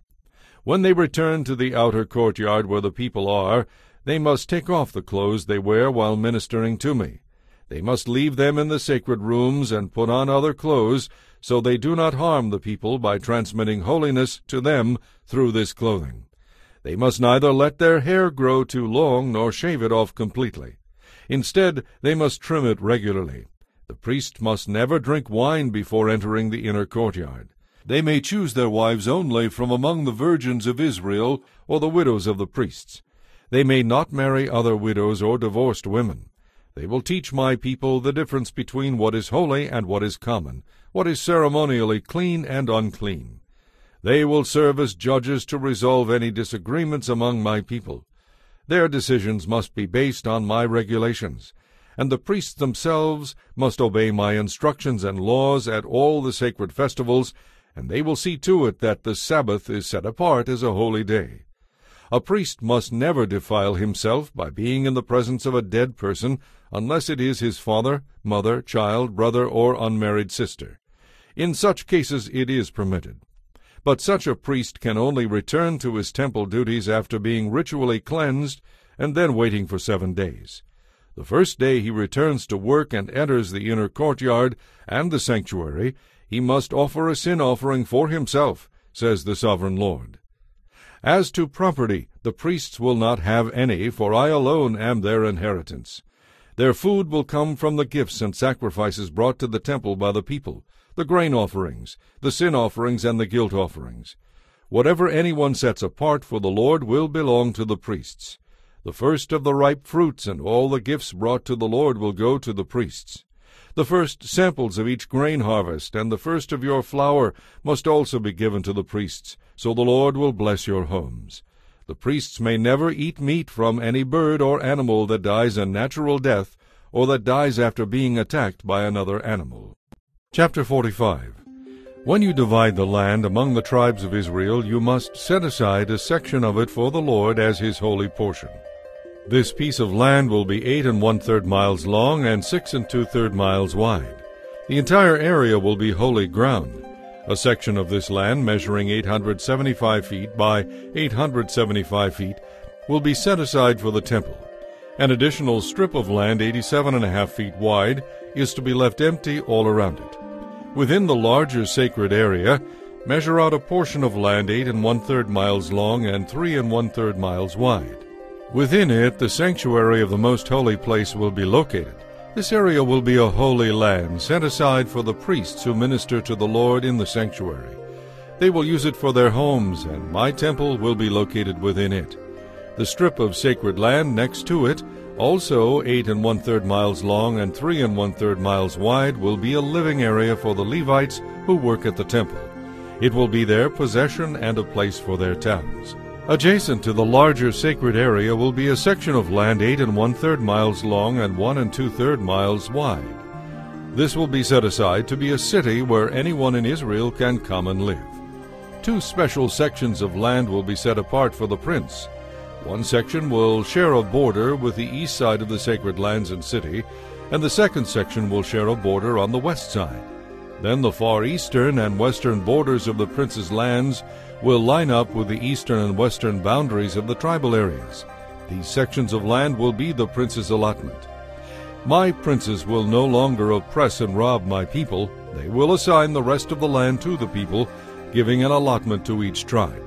For this is what the Sovereign Lord says: Enough, you princes of Israel! Stop all your violence and oppression, and do what is just and right. Quit robbing and cheating my people out of their land. Stop expelling them from their homes. You must use only honest weights and scales, honest dry volume measures, and honest liquid volume measures. The homer will be your standard unit for measuring volume. The ephah and the bath will each measure 1/10 of a homer. The standard unit for weight will be the silver shekel. 1 shekel consists of 20 gerahs, and 60 shekels are equal to 1 mina. This is the tax you must give to the prince: 1 bushel of wheat or barley for every 60 you harvest, 1% of your olive oil, and 1 sheep for every 200 in your flocks in Israel. These will be the grain offerings, burnt offerings, and peace offerings that will make atonement for the people who bring them, says the Sovereign Lord. All the people of Israel must join the prince in bringing their offerings. The prince will be required to provide offerings that are given at the religious festivals, the new moon celebrations, the Sabbath days, and all other similar occasions. He will provide the sin offerings, burnt offerings, grain offerings, drink offerings, and peace offerings to make reconciliation for the people of Israel. This is what the Sovereign Lord says: In early spring, on the first day of each new year, sacrifice a young bull with no physical defects to purify the temple. The priest will take some of the blood of this sin offering and put it on the doorposts of the temple, the 4 corners of the upper ledge on the altar, and the gatepost at the entrance to the inner courtyard. Do this also on the 7th day of the new year for anyone who has sinned through error or ignorance. In that way, you will make atonement for the temple. On the 14th day of the new year you must celebrate the Passover. This festival will last for 7 days. Only bread without yeast may be eaten during that time. On the day of Passover, the prince will provide a young bull as a sin offering for himself and the people of Israel. On each of the 7 days of the feast he will prepare a burnt offering to the Lord. This daily offering will consist of 7 young bulls and 7 rams without any defect. A male goat will also be given each day for a sin offering. The prince will provide a half-bushel of flour as a grain offering and a gallon of olive oil with each young bull and ram. During the 7 days of the Festival of Shelters, which occurs every year in early autumn, the prince will provide these same sacrifices for the sin offering, the burnt offering, and the grain offering, along with the required olive oil. Chapter 46. This is what the Sovereign Lord says. The east gateway of the inner wall will be closed during the 6 work-days each week, but it will be open on Sabbath days and the days of new moon celebrations. The prince will enter the foyer of the gateway from the outside. Then he will stand by the gatepost while the priest offers his burnt offering and peace offering.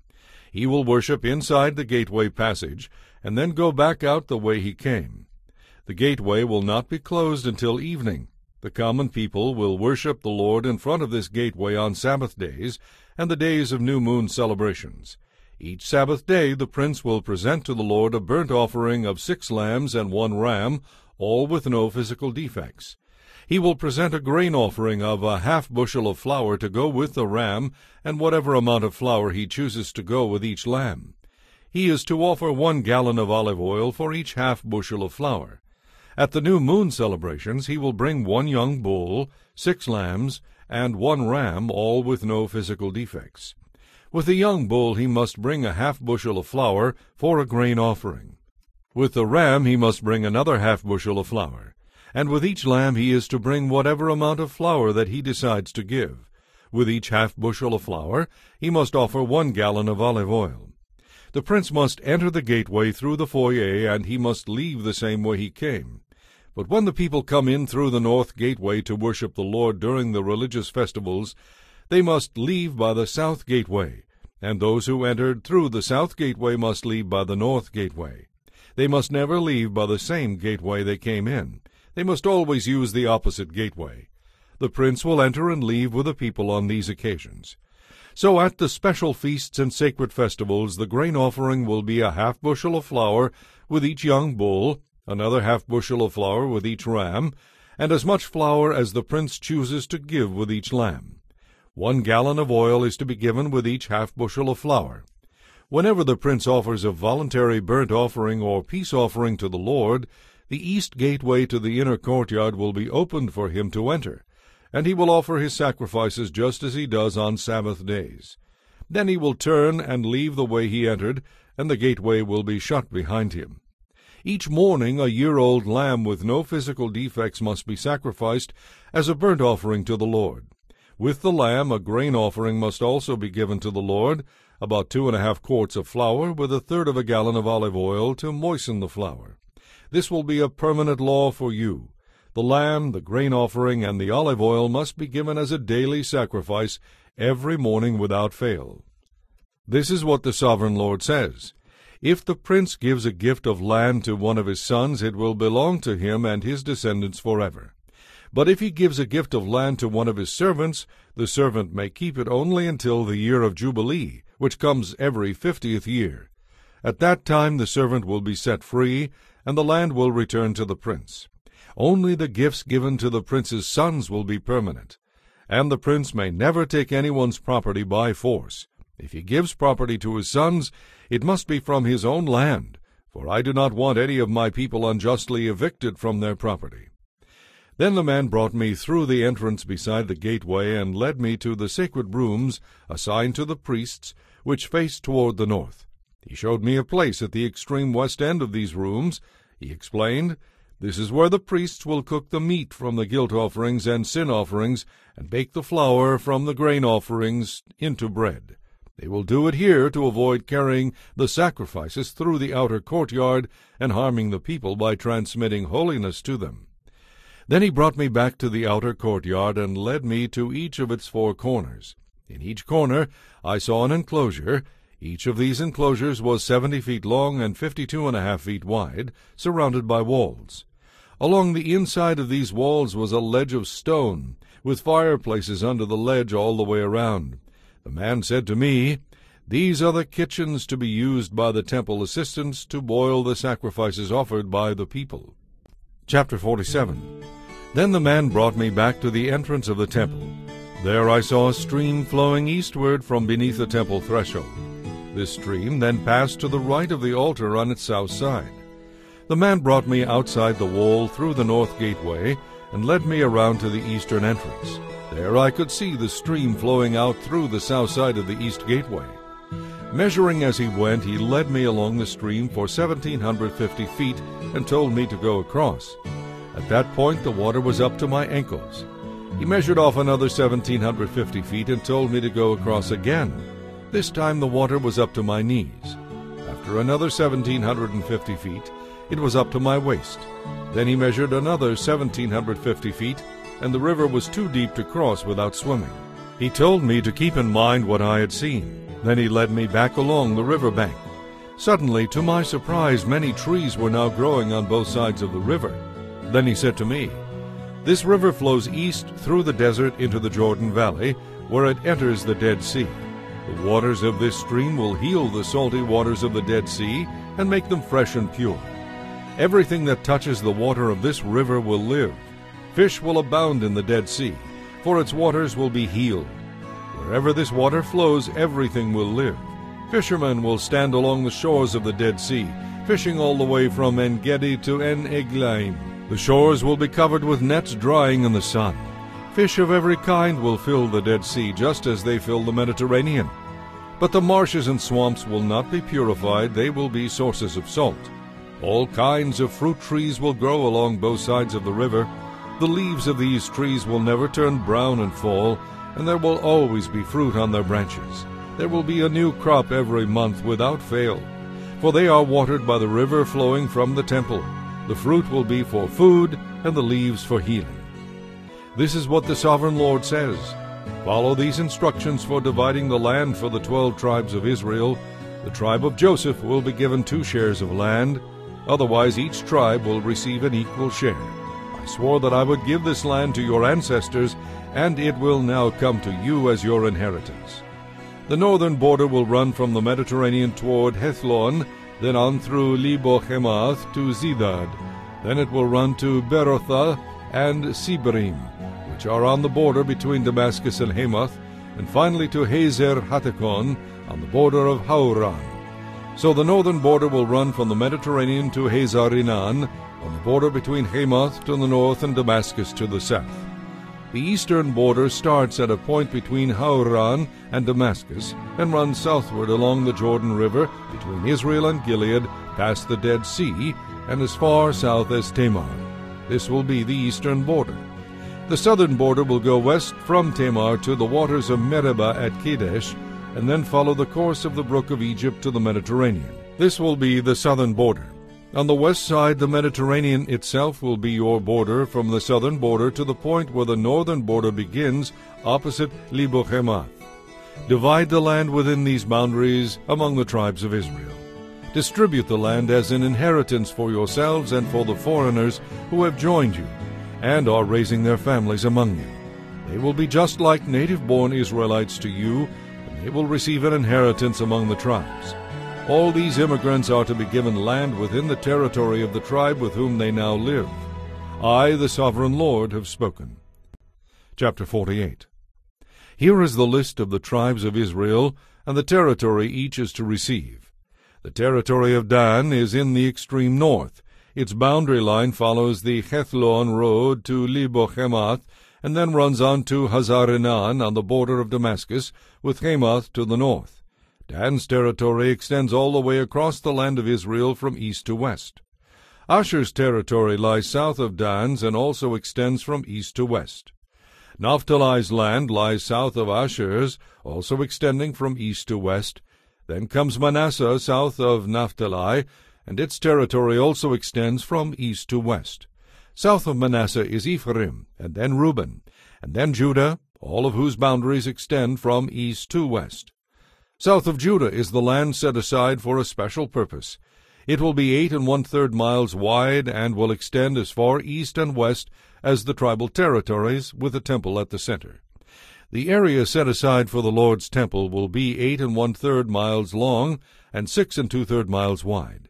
For the priests, there will be a strip of land measuring 8 1/3 miles long by 3 1/3 miles wide, with the Lord's temple at the center. This area is set aside for the ordained priests, the descendants of Zadok, who obeyed me and did not go astray when the people of Israel and the rest of the Levites did. It will be their special portion when the land is distributed, the most sacred land of all. Next to the priest's territory will lie the land where the other Levites will live.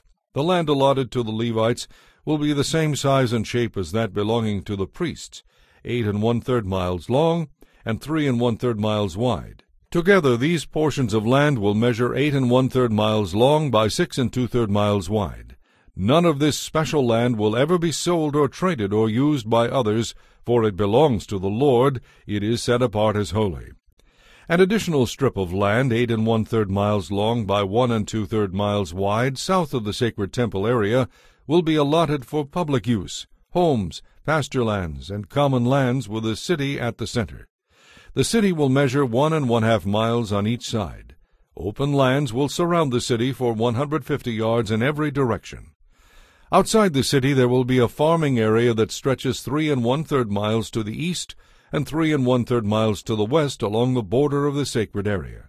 This farmland will produce food for the people working in the city. Those who come from the various tribes to work in the city may farm it. This entire area, including the sacred lands and the city, is a square that measures 8 1/3 miles on each side. The areas that remain to the east and to the west of the sacred lands and the city will belong to the prince. Each of these areas will be 8 1/3 miles wide, extending in opposite directions to the eastern and western borders of Israel. So the prince's land will include everything between the territories allotted to Judah and Benjamin, except for the areas set aside for the sacred lands and the city. These are the territories allotted to the rest of the tribes. Benjamin's territory lies just south of the prince's lands, and it extends across the entire land of Israel from east to west. South of Benjamin's territory lies that of Simeon, also extending across the land from east to west. Next is the territory of Issachar, with the same eastern and western boundaries. Then comes the territory of Zebulun, which also extends across the land from east to west. The territory of Gad is just south of Zebulun, with the same borders to the east and west. The southern border of Gad runs from Tamar to the waters of Medeba at Kadesh, and then follows the brook of Egypt to the Mediterranean. These are the allotments that will be set aside for each tribe's inheritance, says the sovereign Lord. These will be the exits to the city. On the north wall, which is 1 1/2 miles long, there will be 3 gates, each one named after a tribe of Israel. The first will be named for Reuben, the second for Judah, and the third for Levi. On the east wall, also 1 1/2 miles long, the gates will be named for Joseph, Benjamin, and Dan. The south wall, also 1 1/2 miles long, will have gates named for Simeon, Issachar, and Zebulun. And on the west wall, also 1 1/2 miles long, the gates will be named for Gad, Asher, and Naphtali. The distance around the entire city will be 6 miles, and from that day the name of the city will be, "The Lord is there."